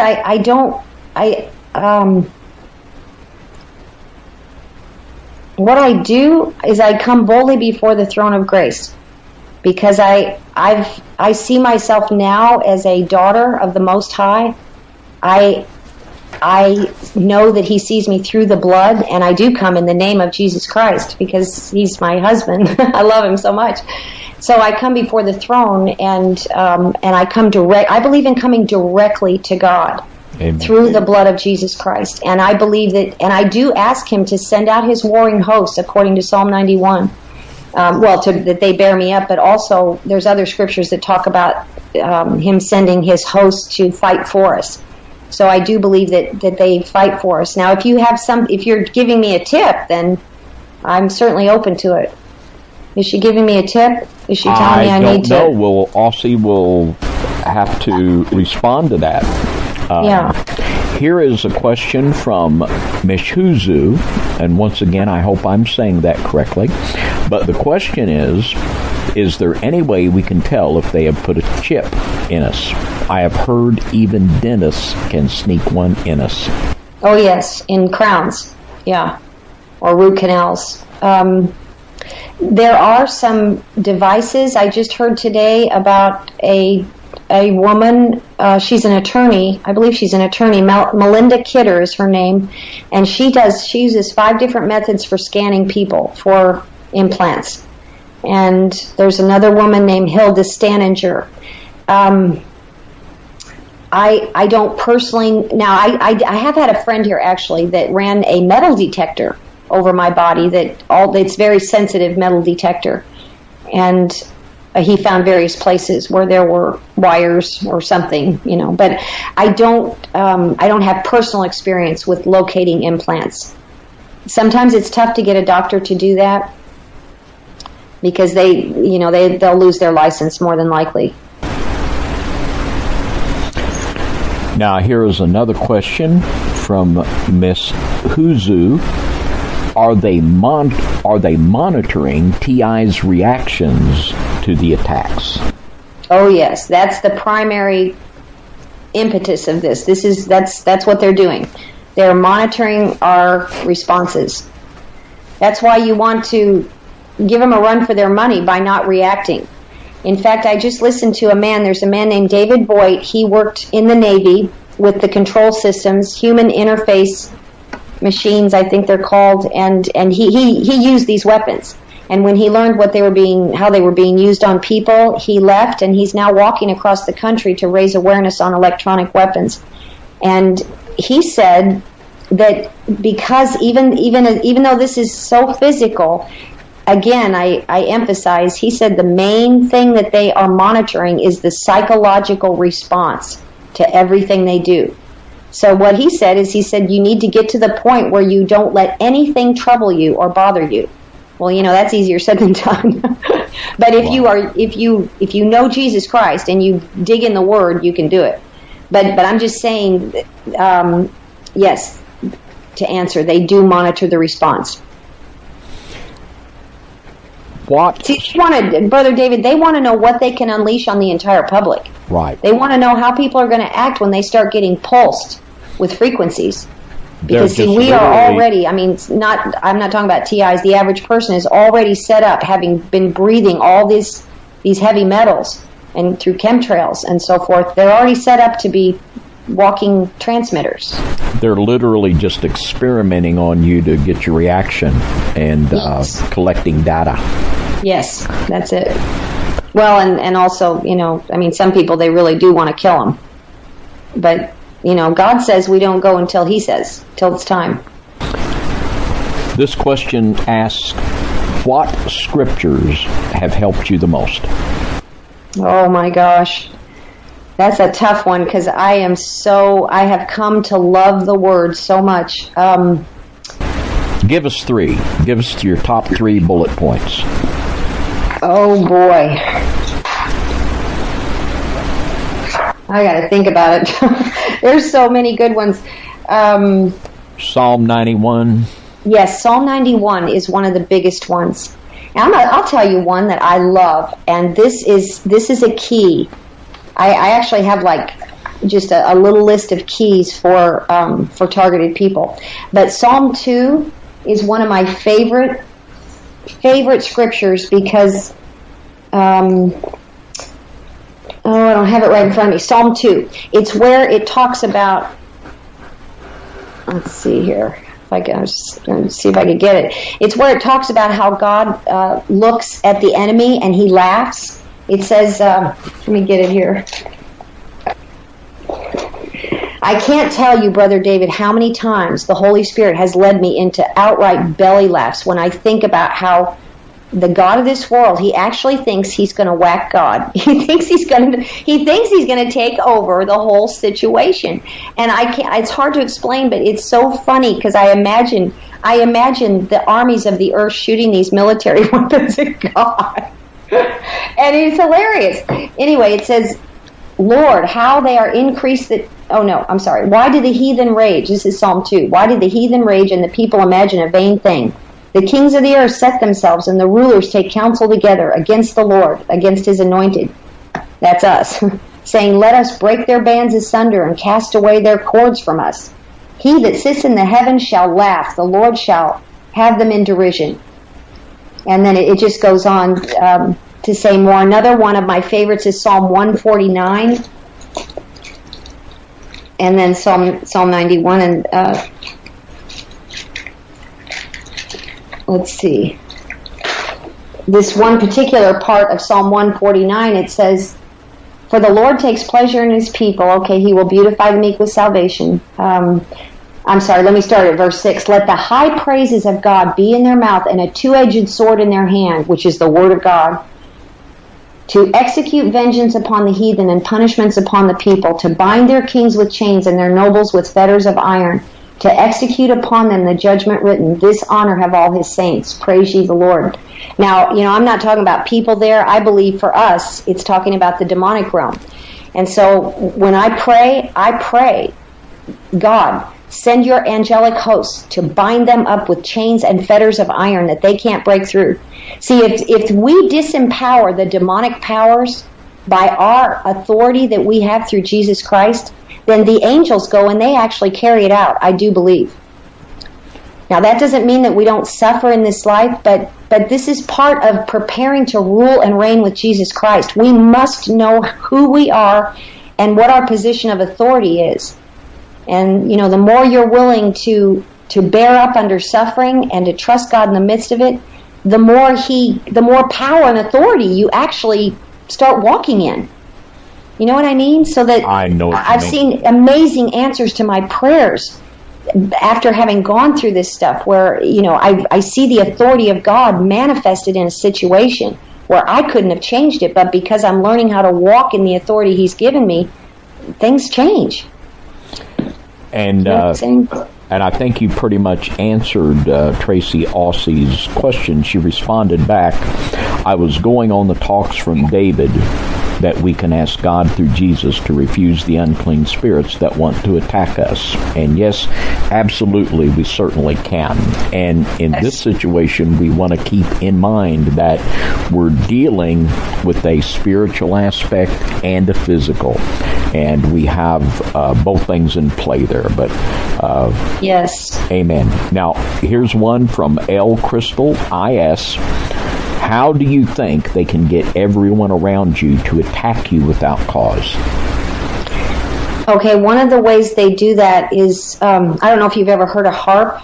Yes. Mm-hmm. Okay, you know, HARP, these are transformers that are all over the world. And now I'm not saying that this is always the case, but I know HARP is being used extensively. And what it does is it skews the magnetic fields so that, and it actually, they have sent it out. I just listened to a mind control expert, and he was saying it broadcasts a signal that is the same frequency as what the human brain broadcasts. It's like so many hertz. I don't remember how many hertz it was. Anyway, what it does is it supposedly opens up the mind. It does something with the ions in your brain. I'm sorry, I don't know all the science behind it, but it breaks down the defenses to mind control. Okay, one of the things, when I mentioned Jose Delgado, see, one of the things after he tried that with the electrodes in people's brains, he discovered that he didn't need to put electrodes in people's brains. All they had to do was learn how to send frequencies through the electromagnetic fields to the human brain. See, they've learned what frequencies to use to agitate people and to pacify people. There have been reports on this that for riot control, you know, they'll use microwaves. So what I think is possibly happening is that they can also send suggestions that are transferred to people's minds. I don't know the science behind it, but I do know that this is done constantly with targeted people. So I wish I could tell you exactly how they do it. That I don't know, but I know that it is done constantly. And the person that is going through that, you have to just you try to just forgive, let it go. The less you respond and react to it, it goes away. I used to experience that kind of stuff a lot, and now I never have that anymore. And if they do, I will say this. Somebody the other day, I was at a stoplight, and they just kept giving me the finger. I thought, that's a weird thing. I'm just behind them at a stoplight. And there was nobody else there, so I knew it was directed to me. But, you know, you just have to let that stuff go. If people, don't understand you, I don't know how else to say it. But, yes, they do that. What role, I'm going to ask one more question here. Sure. And we can close out in prayer tonight with prayer for all of these victims and for prayer for all of us to help understand this better. But what role does unforgiveness play in this? It has to really be a struggle for a TI to come to the place where they can rid their heart of unforgiveness toward this horrific, relentless abuse that they are subjected to. Speak to that just a few moments before we close tonight, Julia. Brother David, that is such a good point. I'm really glad this person brought this up, because unforgiveness is critical. Because what you don't want, and you got to remember, what the whole purpose of this is to cause you to fear, to dismantle. The whole satanic system is about dismantling love. It's to turn people basically into robots. That's what transhumanism is all about. People that have no emotion, no individuality, no personality. They just exist. And so in order to do that, you've got to basically harden people. They've got to become basically numb and where they don't care. And one of the ways that can happen is when you when you are suffering and you don't forgive, your mind does, you become kind of numb. You don't feel things. So what I've had to do, and this is probably the biggest battle I've had, I make myself pray for the people that are harassing and hurting me. I force myself. I say, God, I know that if they understood that they're bringing curses upon themselves, they would never do this. The Bible says, cursed is every man who strikes his neighbor in secret. I mean, there's just, throughout the Bible, what happens. The first scripture he ever gave me when this happened, after Ezekiel, was he said, those who seek to destroy my soul will go into the lower parts of the earth. That's Psalm 63:9. Anyway, so I have had to actively forgive, and I constantly, if I start to feel anger rise up, I just say, God, help me. I can't, sometimes I can't do it by myself. I have to ask him, and he does help us forgive. But if you'll just do it by an act of your will, even if you don't feel it, God will honor that. But if you don't get rid of unforgiveness, you are giving the devil a wide open door to you. I mean, wide open. This is what he wants. See, and especially with Christians, he knows. They know. The people operating this system know that it's death to us if we don't forgive. So, you need to do it no matter what. And there have been times when I used to cry for these people. I mean, I used to get on my face and just weep, because I thought, how can anybody do this? I mean, what's going to happen to them? What will they say to God when it's all over? And a lot of these people they're trapped themselves. They're threatened that if they leave, if they get out of this, they're going to be targets themselves. So, we don't know the whole picture, but just make it a decision, an act of your will to forgive. I think that is such fantastic advice.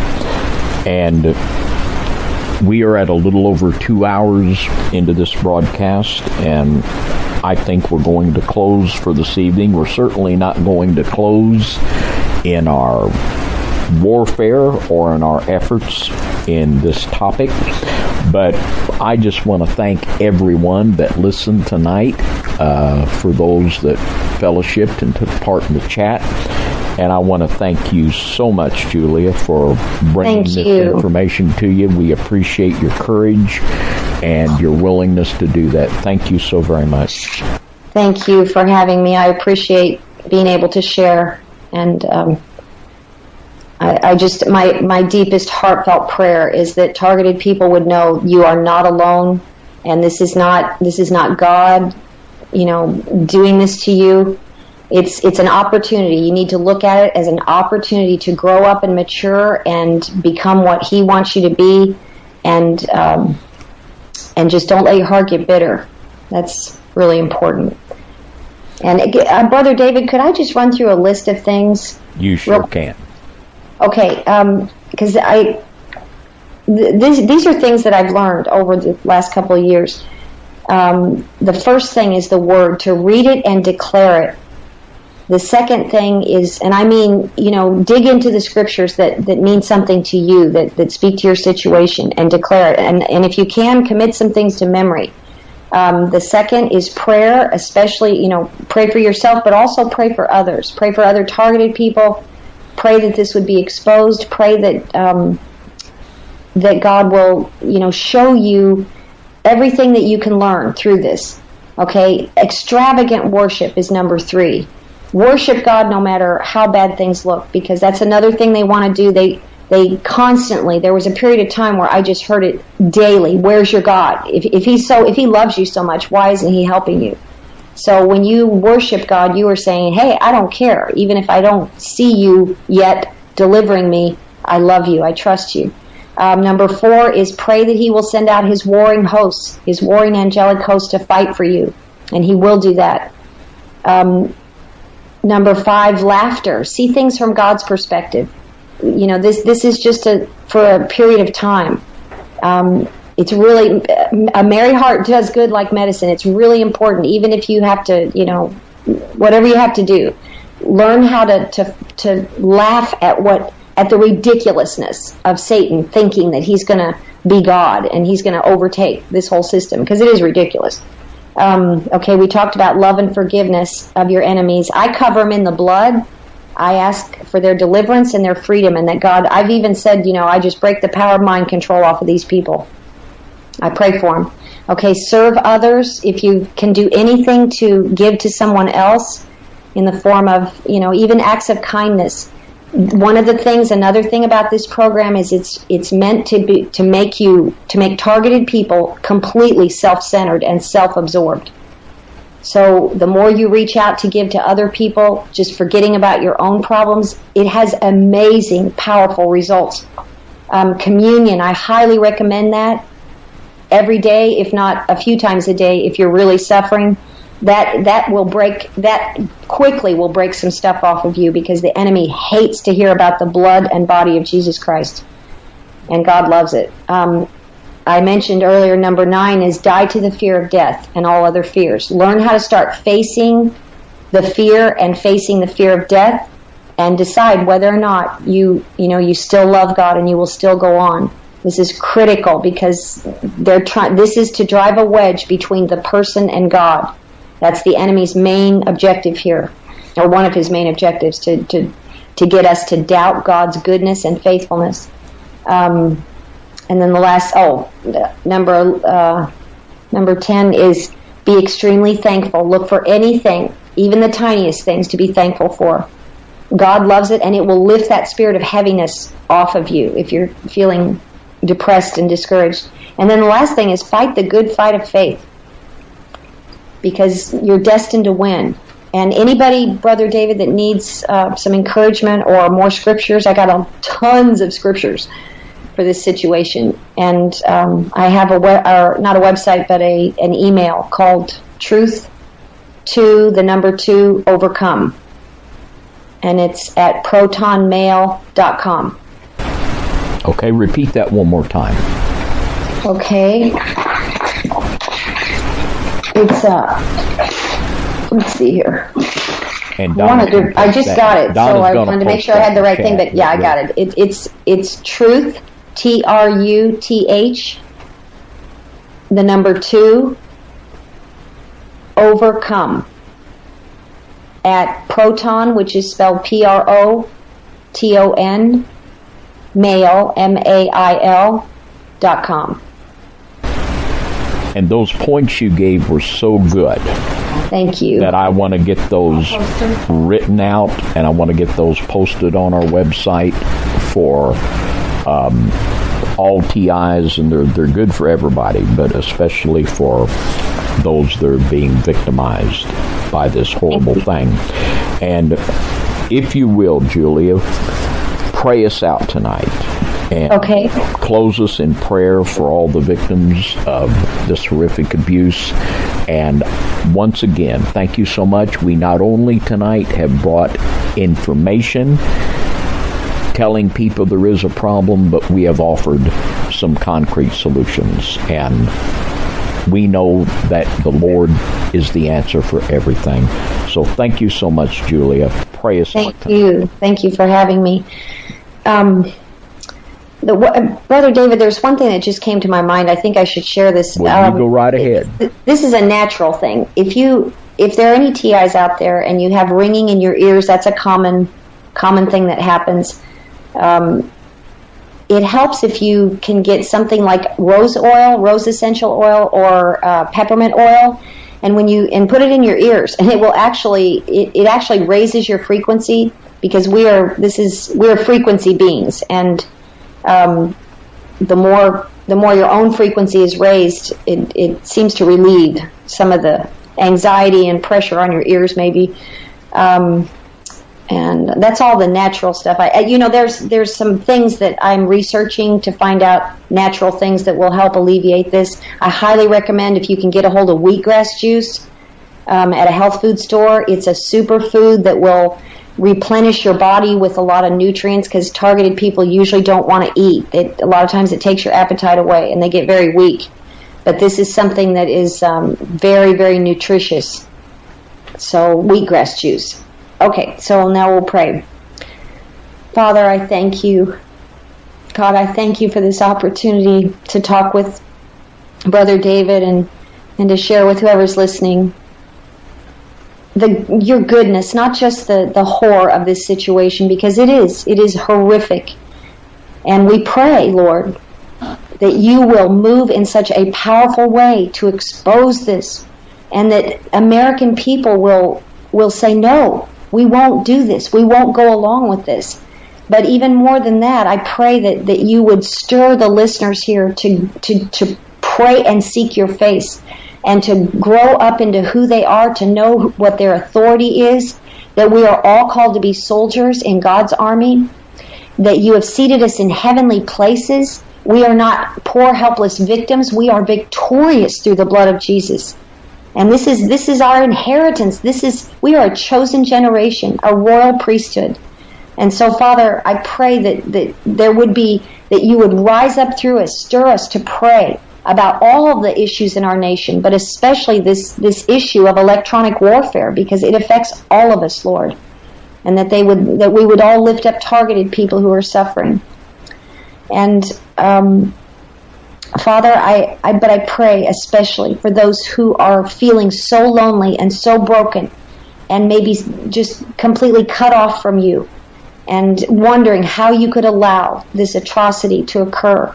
I ask that you would bring comfort and rest and peace.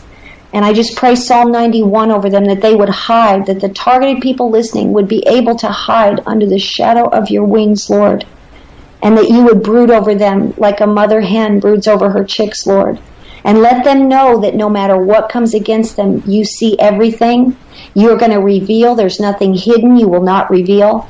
And that you have a watchful eye on them. You are watching them, and that you will, as they come before you, as they get in your word, and they seek your face, and they build their relationship with you, Jesus as our bridegroom, our soon-coming King, and Father, you, Lord, as our Abba Father who loves us, and the Holy Spirit in them as their connection to God. He is our power source. Father, I pray that as they do that they will experience not just comfort, but an astounding sense of power and supernatural grace on the inside of their being, because this is what this is all about. This is about living in resurrection life. I release resurrection life to the people listening. I release your blessings and your love and the sense of nearness and the urgency of the hour in which we live, but without fear. We are not to fear, but we are to be aware. And I thank you, Father, for this opportunity. Bless everyone that's listening in Jesus' name. Amen. Amen. Thank you, Jesus, and thank you, Julia. So thank you very, very much. And I would just want to say to all of our new listeners, if you would like a place to fellowship with some people that love you, at 10 a.m. Sunday morning here on FOJC Radio, we do live streaming, FOJC Radio Church. We would just welcome you and invite you to join us then. And we will be over this Saturday night at 10 on Now You See TV. Many of you join us there. And we just really appreciate, once again, all of you that pray and support our efforts in this and all of the other areas. So with that, we're just going to say God bless you all. Thank you so much for supporting us tonight. We will see you Sunday morning at 10 a.m. on FOJC Radio Church. God bless you all, and good night. Thank you for being a part of FOJC Radio Church. You can contact us at FOJC, Post Office Box 4174, Evansville, Indiana 47724-4174. Or you can call us at area code 812-473-3735. Or you can email us at lastdayschurch@cs.com. Check out our website at www.fojcradio.com. And please join us again next Sunday morning at 10 a.m. Central Time. Thank you, and God bless.